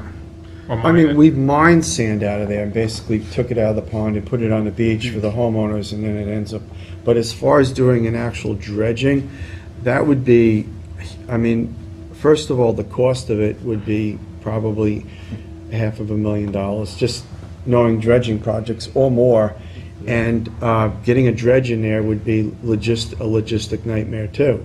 I mean, I don't think the Yeah. DEC is going to allow you to just dredge a pond. But you Well, do they- understand they- the reason that I'm asking this, right? Because Sag Pond at one time was very much deeper, and the flow then back from the swamp was very much more, what would you call it, center? Yeah, would go It would forward. be more extreme by virtue of the water actually coursing through. When they dug the pond, it would be almost a trickle at it would be the north end, because it would drain. would this dredging have taken place in like 1962 after the Ash Wednesday storm? Because I know they dredged Mecox, the town. No, put this it- would have been even earlier than that, Earlier because than I was that? just a kid. Yeah, see, that was, because It it was was, after the hurricanes, I think, after Donna, Carol, because Sag Pond was filled with 50s sand. and like the early 50s, Yeah, I think 60s, yeah. so. I mean, this is, How did it used to be done then? You mentioned that an individual. Well, Dick Thayer had a dredge. Dick Thayer lived just down the road, and he had a dredge. And he was dredging a lot of the small inland waterways. That was his business. Yeah. And I asked his daughter the other day, and she said, no, that was sold to a some guy in Sag Harbor, and I'm not sure that he even, can't think of his name now, sorry. It's just a thought, and given circumstances and how things are managed, and I realize that you guys are doing now a management Plan for, Plan. Right. We're in the process of trying to finalize it for a public hearing. Very close. Yeah. Oh, it's that close. Oh, all Yes, right, yes. okay. And you are aware of the discussion that's going to happen on Saturday No. at Bridge Gardens? That's just so interesting to me. Gobler's going to be there. I'll get you the information, not that you want to attend, but Could you send it off to James? sure. And then we can disperse it? Sure, absolutely. Just talking about Dick Thayer, he would dredge Cobb Isle, Channel Pond, Burnett's Creek, Hayground, Sam's Creek. These are all bodies of water in Mecox where when the water is extremely low, they basically neck off and they're not connected. At Hyatt Bay, they're connected. And we haven't done dredging projects like that, I think, prior to me being on the board. Right. I mean, I'm going back probably 20 years or more. But they were readily done around Mecox to keep the upper water bodies connected to Mecox. Right. And I don't believe there was ever any permits gotten from any of the other agencies back then. Nope. Because there was no, Who really, ever there was heard no, of the DAC? Different world. there was no, they Absolutely. weren't even in Right. existence then. But now that we've gotten the Army Corps, DEC, and Department of State, we have a lot of You're not kidding. paperwork to push through. Right. Okay, so that's All right. really all I wanted to talk to you about. Thank you. Sorry, And it you took kind so of long. sit here. That's okay. This is interesting to me. Do I have to put my name in this? Yes, That'd be great. name, Okay. email, and give the information to James over there, so, and, or get his information so you can contact him about what's gonna happen with Mr. Gobler. Right. I have to put my name now, I guess. All right. Well, it's been a pleasure, really. And now are you leaving? You guys are we leaving? have Now we got one more, and I think you got another. Oh, really? more discussions. Yeah, we have a discussion, Kimberly Barber is gonna discuss, small-scale oyster bed planting and clam seeding in Tiana Bay. Right. Folks, this is where I have to leave. All right. I have a lot at home that I have to deal with. Okay. All right, Thanks for coming. Don't do anything over there. we can I got some probably boots just, if I'm you just need gonna it. lay low here. Well, you're the one I was worried about. no, we're all good. All right, thanks. Thanks, Kim. Thank you. So we can discuss this, but we're not going to adopt it until Monday's meeting, so we're all good. I'll see you then. Yes, thanks, Rich. All right, here we go. Here's our map. You have any more copies? Oh, yes, sorry. Oh, I gave you one over there. I mean, Bruce is gone? Yeah, Bruce is left. I had GIS draw us up a nice Oh, great, even better. I big map, attempted so we to, can all share this. that's even better than what I came up with, so good. All right. So, I had been speaking with Ed about this a little bit, but just to brief the rest of the board, I know you've heard all about our whole Back to the Bays initiative over the past couple of years. We've been getting a lot of interest and funds coming in to support all these different stewardship sites. We recently got a grant from the Long Island Community Foundation, and they're funding us to start 2 new Back to the Bays stewardship sites, as we call them, which are basically designed to be receiving areas for different habitat and shellfish restoration projects. The idea is there are long-term receiving areas that we could revisit every year. That's when we have our best restoration success. So we're really excited that we finally have some resources to hopefully get some work going right in Tiana Bay, because as you're aware, we're operating the Tiana Bayside facility in partnership with the Town Parks and Rec Department. And we'd certainly like to increase the community involvement in different projects that we're able to offer staging out of that facility. So when we were talking about this project, we're looking at putting out some spat-on-shell oyster reef and additionally doing some hard clam, just free planting as well. So I'm here to hopefully get your support of this idea and even better, hopefully delineate a receiving area that everyone would be happy with seeing this type of work happening at, and hopefully continue to revisit it every year, but starting this fall with a smaller scale, we have funds in place to do 100,000 shellfish altogether. That's going to be split between the spat-on-shell oysters and the hard clams, working with Greg on that to divvy up what we have and where it's going. So where it's going to go out in here? So we were, site? yeah, we were talking about the area east of the facility, right? Yeah, I had a discussion with Kim, and she had also some interest in doing some eelgrass planting. Yes. My thought being a good area that's not easily accessible to people, because there's literally about 2,500 feet of very shoal area in every direction except for the channel here, would be to do something in the northeast corner where the dug channel is. It's the old remnants of an inlet. It starts to get deeper here, and there's some nice bottom here. It's sandy going into some eelgrass. It's a little bit deeper, and it's far enough away where people aren't going to walk out and, interfere with it.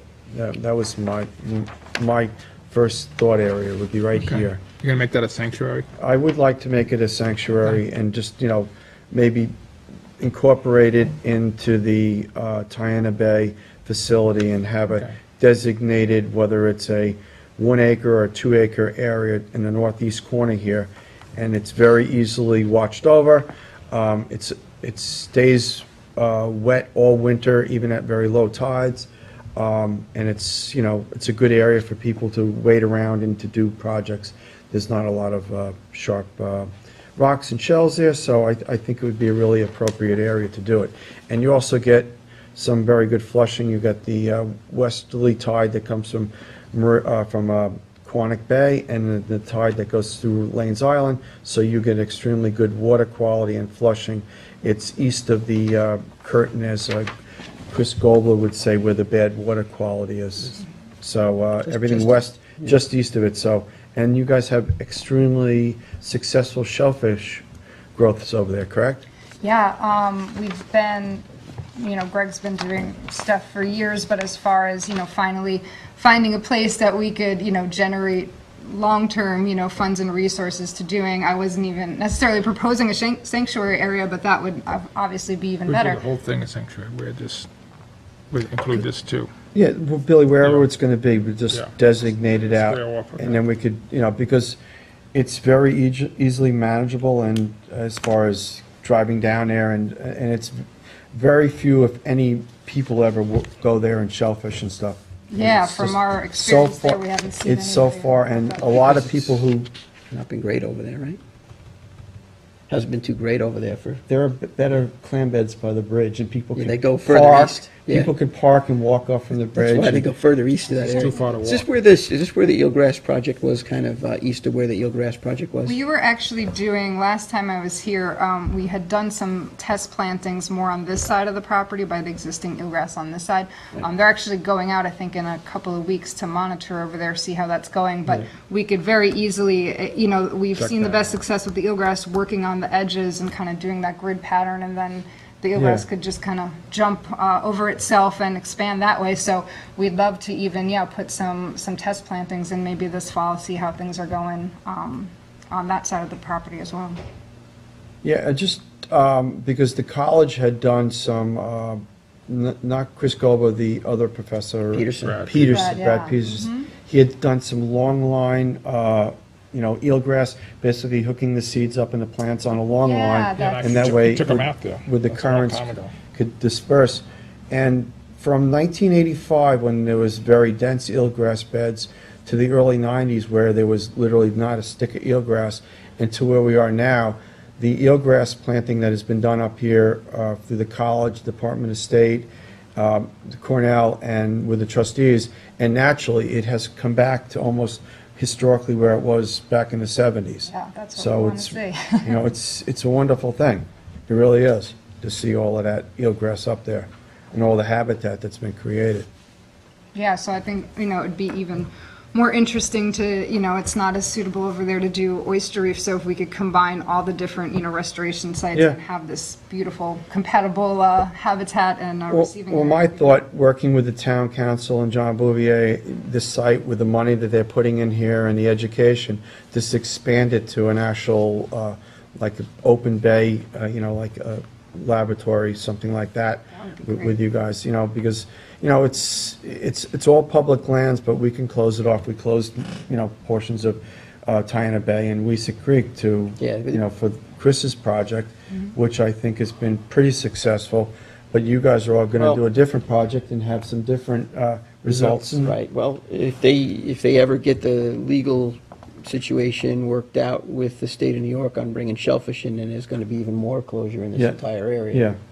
Right? Yeah, and I want to stress this is a completely different project than that. I know we're still trying to work through all those issues. Yeah, because we can't, whatever, there was a grab to try and close almost the whole thing down, which obviously we can't do. 'Cause there's Oh, yeah, I mean, that you saw that, I think, Chris was here, we've been working closely, with the Bayman Association trying to figure out where best to do it, but I know that there's just legal issues on the taking or closing down or supplying the shellfish. Right, Oh, yeah. so they got to work it all out. So, yeah, we're hopeful, that hopefully spring and summer we'll have something resolved, but if not, we'll have a spot to do, stuff from other funding sources. It doesn't have to be part of the James, project. you want to come up here so I can show you the map where, just to get an idea of where, so I get coordinates of the, this area and. Yeah, no, You got it, yeah. Okay. Have to get it. Yeah, we'll have to go out and maybe GPS it. GPS it. Yeah. I was gonna, yeah, I mean, we could do that too, or we could do it together, however you wanna, Yeah. work that. And the trustees, Billy's asked for some clam shells. I believe we're going to get either 2-3 tractor trailers worth of crushed clams from, Rhode Island or? Rhode Island. So we can use them in projects, putting some clutch into Mecox Bay after we do the dredging and turning the bottom over, and other places within the town with you and the college. Great. So we'll have a nice stockpile, and we're also going to do some parking lots and, try to use a natural clam base, for people to walk on into, even though it hurts their feet. But I think it's a good, and it also puts calcium back into the bay, Yeah. which is important for the shellfish to grow. A lot of different benefits, that's for sure. So, yeah, that would be great. We're looking to hopefully expand the work we're doing on site as far as, Yeah. shellfish nursery, upland stuff and flubsies and everything. So I think it's just the start of something that we hope to continually So expand. what we're going to do on our end here is get the coordinates. Okay. Then we'll put a formalized resolution as the trustees, if everybody's in agreement, closing this area and making it specifically a sanctuary for, future restoration, working with the Tiana Bay facility. You guys okay with that? Absolutely. All right. Excellent, even better. I love that. Thank you. Yeah. And, yeah, so I think we have spent on shell that's just about ready. The clams, I mean, we could do in November, so you think the time frame for getting the, coordinates and actual area, everything? Yeah, just some advice of putting shellfish over here, especially clams. You want to make it probably the second week of November. Okay. There's an extremely high green crab population. They love to eat them. And the last time someone put clams over here, I don't know, I think it was Chris Golba, one of the baymen could actually follow where they put the clams the next day where all the crushed shells That were. might have been us, because we did stuff right off of the dock a couple Yeah, years ago. but literally it was like breadcrumbs on the bottom, he said. You could see the white crushed clam shells Wow. where the green crabs the night before, 2 nights before, had eaten literally every one of them. Well, we'll definitely, that's why, it's I'm- 100,000 sounds like a lot, but, it's not, so. Not so much. No. So that's why we want to, Yeah. we won't put out a huge resource. We'll see how it Well, goes. We'll certainly there is a monitor it. very large group of, not a large, a very ambitious group of baymen that are green crabbing over here because they're a good Bait. market for the Asians. They use them for food now, so. Nice. So. That's good news And for all they're of us. they're not an indigenous species. They're not supposed to be from around here. I know. So, We don't want them. no. And can No. you talk about this, too? Oh, sure. So yeah, that was just an example of if we do end up doing this. We had done some work with Great Peconic Race a couple years ago, and it's something we're continuing on, kind of like these stewardship paddles, so involving the paddle community I'll keep you posted on this. But that's why we also wanted it to be kind of in the vicinity of where we could launch, we could have folks park here, launch their paddle boards or kayaks, meet our boat out there, load up with the spout on shell, and we buoy off the area. And it's a really great interactive, hands-on thing for the paddlers. So we were hoping to maybe try to do it, before the weather gets too bad. So if we could figure it out, by next month, I think we'll still probably try to do something. If not, we'll definitely be continuing that. Ideally, spout on shell usually is done in the summer. That's usually when it's ready. But we're doing so much production, we've just kept it going. So we have stuff ready still this fall. So, but yeah, ideally next summer we'll be able to do more. And obviously, it's always nicer to have paddle events in the summer. So, but yeah, we'll see what we can do for October at least. Okay. Okay. Thank you very much. Thank you. So I'll get going on my end, so. Sounds great. All right, thanks, Kim. Thanks, Kim.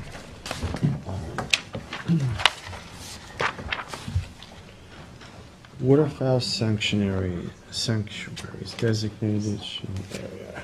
Have you guys looked at the proposed areas that, the new location?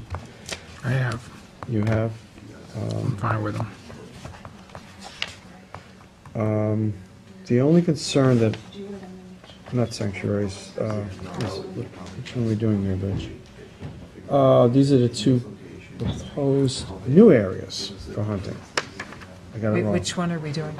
We're not doing the sanctuaries. we're Doing Proposed new area? The proposed new area. for The new blinds. waterfowl. Yeah. hunting That's the first I'm locations. seeing of this. This is the first you're seeing of it? Of the proposed new area here? What do you got in here? This is Harwich and Stafford. They're the two areas that are proposed as far as... For blinds. For blinds. One in Sagaponack and then one in Red Creek. Stafford's not here, obviously. Yeah. Did Richie go over this? Yes. Would he go with you? He's went over it with me and Billy. We Not, just- not this. I did not go over it with this. No? one, No. Could you just tell us where they are? And then It's, here's the map. Well, it's actually, there's only one of them in here. What are we on right now? Are we on sanctuary area? No, we're talking about the proposed new waterfowl hunting locations. And I thought there was two of them here, but I don't, is there two of them there, Billy, or is there just one? There should be two, I believe. I don't I know. have, This one. I only have the one, well, there's one in Red Creek, which is, are you familiar with Red Creek Pond? The launching ramp, it's one Duckwood Court, it's northwest of the launching ramp. It's about,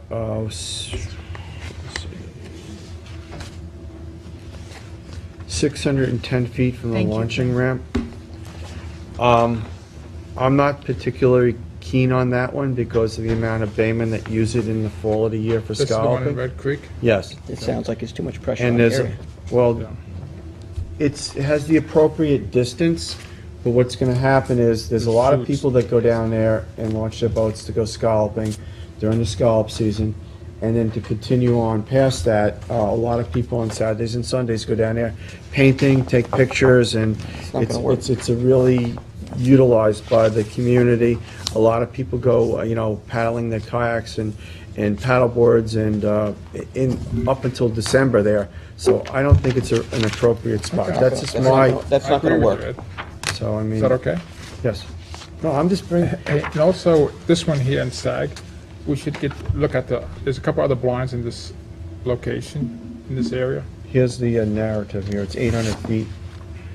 there's about 5. I just paddled in there the other Okay. day, actually, Yeah. around the perimeter. And there's probably, I didn't count specifically, but there's at least 4 or 5 blinds in there. Okay. At least. Birds won't have a chance. Well, that's another, we're gonna have another topic of discussion here too after this. Sanctuary, so.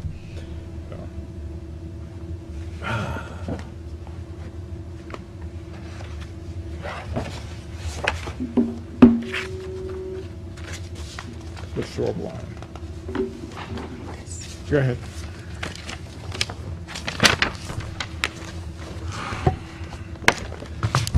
I'll have to talk to Rich about that. All right, I mean, It could be okay, but I want to talk, and I want Okay. also to see an overhead shot of where that other blinds, if she says there's 5 blinds in there. Why don't you get a GIS of all of Sag Pond where the hunting Yeah. locations are, and then you could plot this on there, and you could see how Yeah. close they are? Yeah. And that would It give could be fine, you know? I'm not, I mean, I'm somewhat familiar with Sag.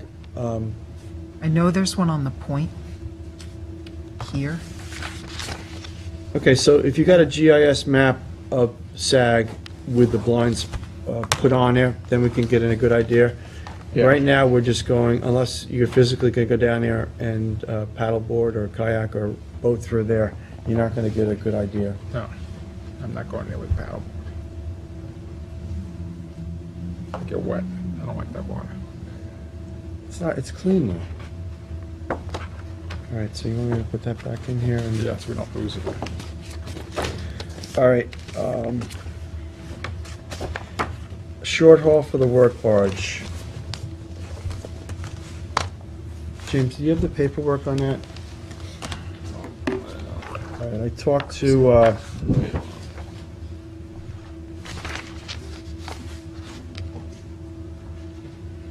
I have, I think it's $10 a foot, it's about $300. The work barge that we have now is not in very good shape. It hasn't been hauled out in 2 years. This is all I have.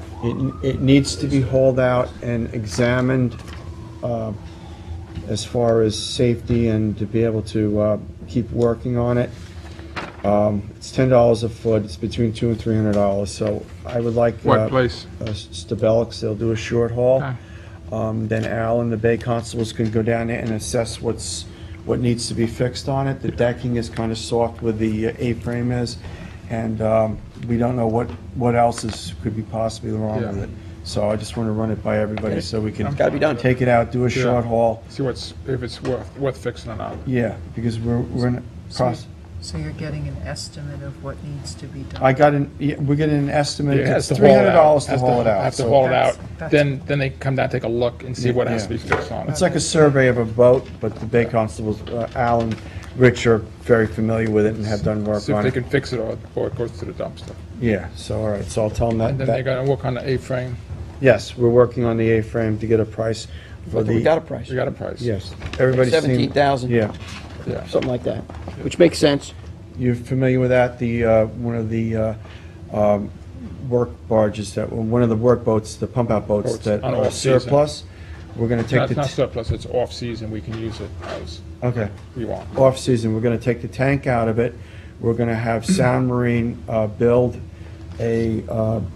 the boat up and put an aluminum A-frame on there, or an A-frame on there. Hydraulic. With A-frame. hydraulics. It can fold down so Yeah. they can trailer it, Yes. then a hydraulic back up. So instead of having a work barge drive from Eastport to Sag Harbor in 2 days, we can put the boat on a trailer, drive it down there, change buoys, put poles in, and we'll have a mobile boat.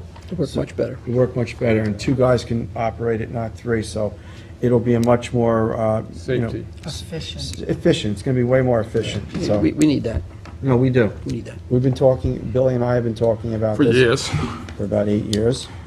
more. Or 7, well, how long you been a trustee? That's one thing we agree on, that we should do that. Waterfowl sanctuaries and designation areas.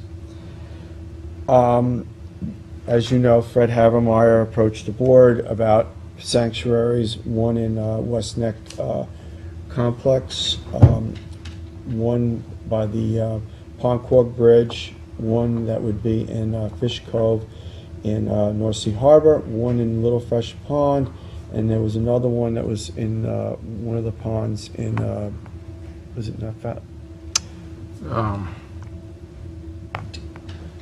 not Fallows, not Jewel, Channel?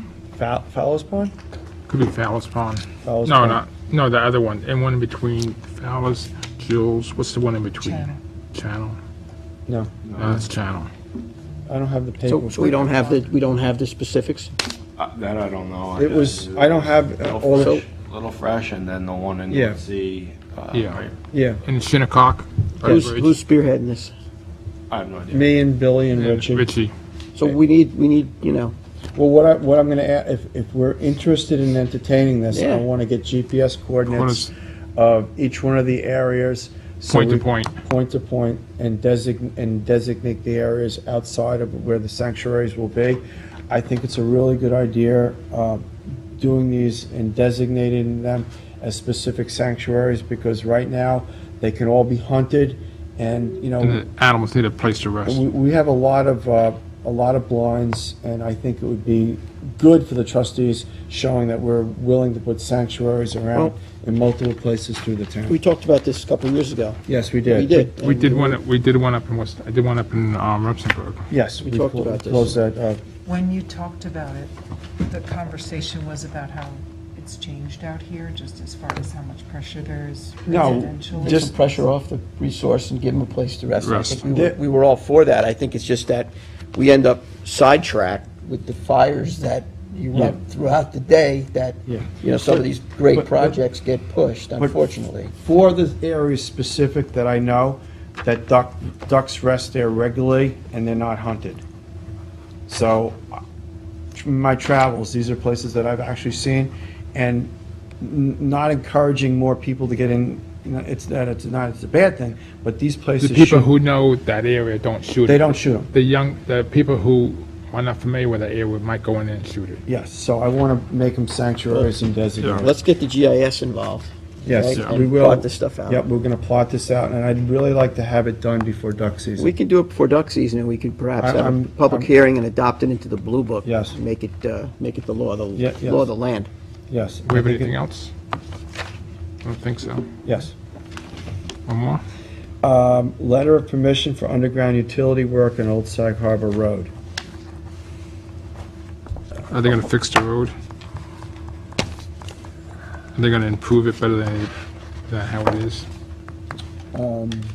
It's a letter that serves permission to perform the work behind the curb in the trustee easement located in Old Sag Harbor Road. Basically, it's off the road, it's, Yeah, in the back. so, it's just a letter of permission for me, as the president, to sign, giving the company permission to put this. They're gonna restore it better than what it is. It should be, it doesn't say it specifically here. I would put that in the letter, that it has to restore better than what it is. Okay. Because they might just dig it and then throw some dirt over it and forget about it. Do you have the draft letter now? Yep. If you send it around, or just, that's great. You want to come in? Would you like to? Okay. Okay. Going forward on these applications for this work to be done, I think we should come up with some kind of fee schedule for them and an actual permit that is in our office. For the road? For the road Yeah, and I for the agree with work that. done, because if there's ever a question of liability, who did it, and anything that fails there, and. Because some jobs you might have to have bonded, that way you pay. That is bonded for Yeah, $1 that million. is. But we're not all going to be here forever, so the future boards will be able to have this as a turn back point. I agree with you Ed, on that. Okay.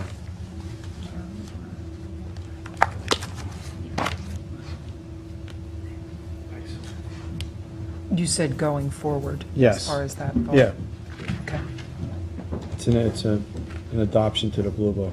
okay.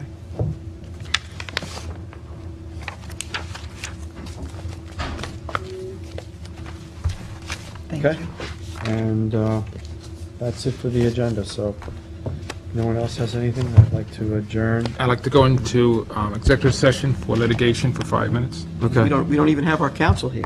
We don't have our counsel here, We don't Bill. have our counsel. How? Well, we can talk about it. Bill, Let's that would wait- be in the legal meeting. Let's wait till we have our Let's wait counsel. until we have a meeting. Can we put it off to Monday's meeting? If you want. Probably makes All more right. sense. Is it something that I can get the information and, I have that. or is it? Let's wait till, Wait. Okay, yeah, I think it's best we do it with our counsel here. Okay.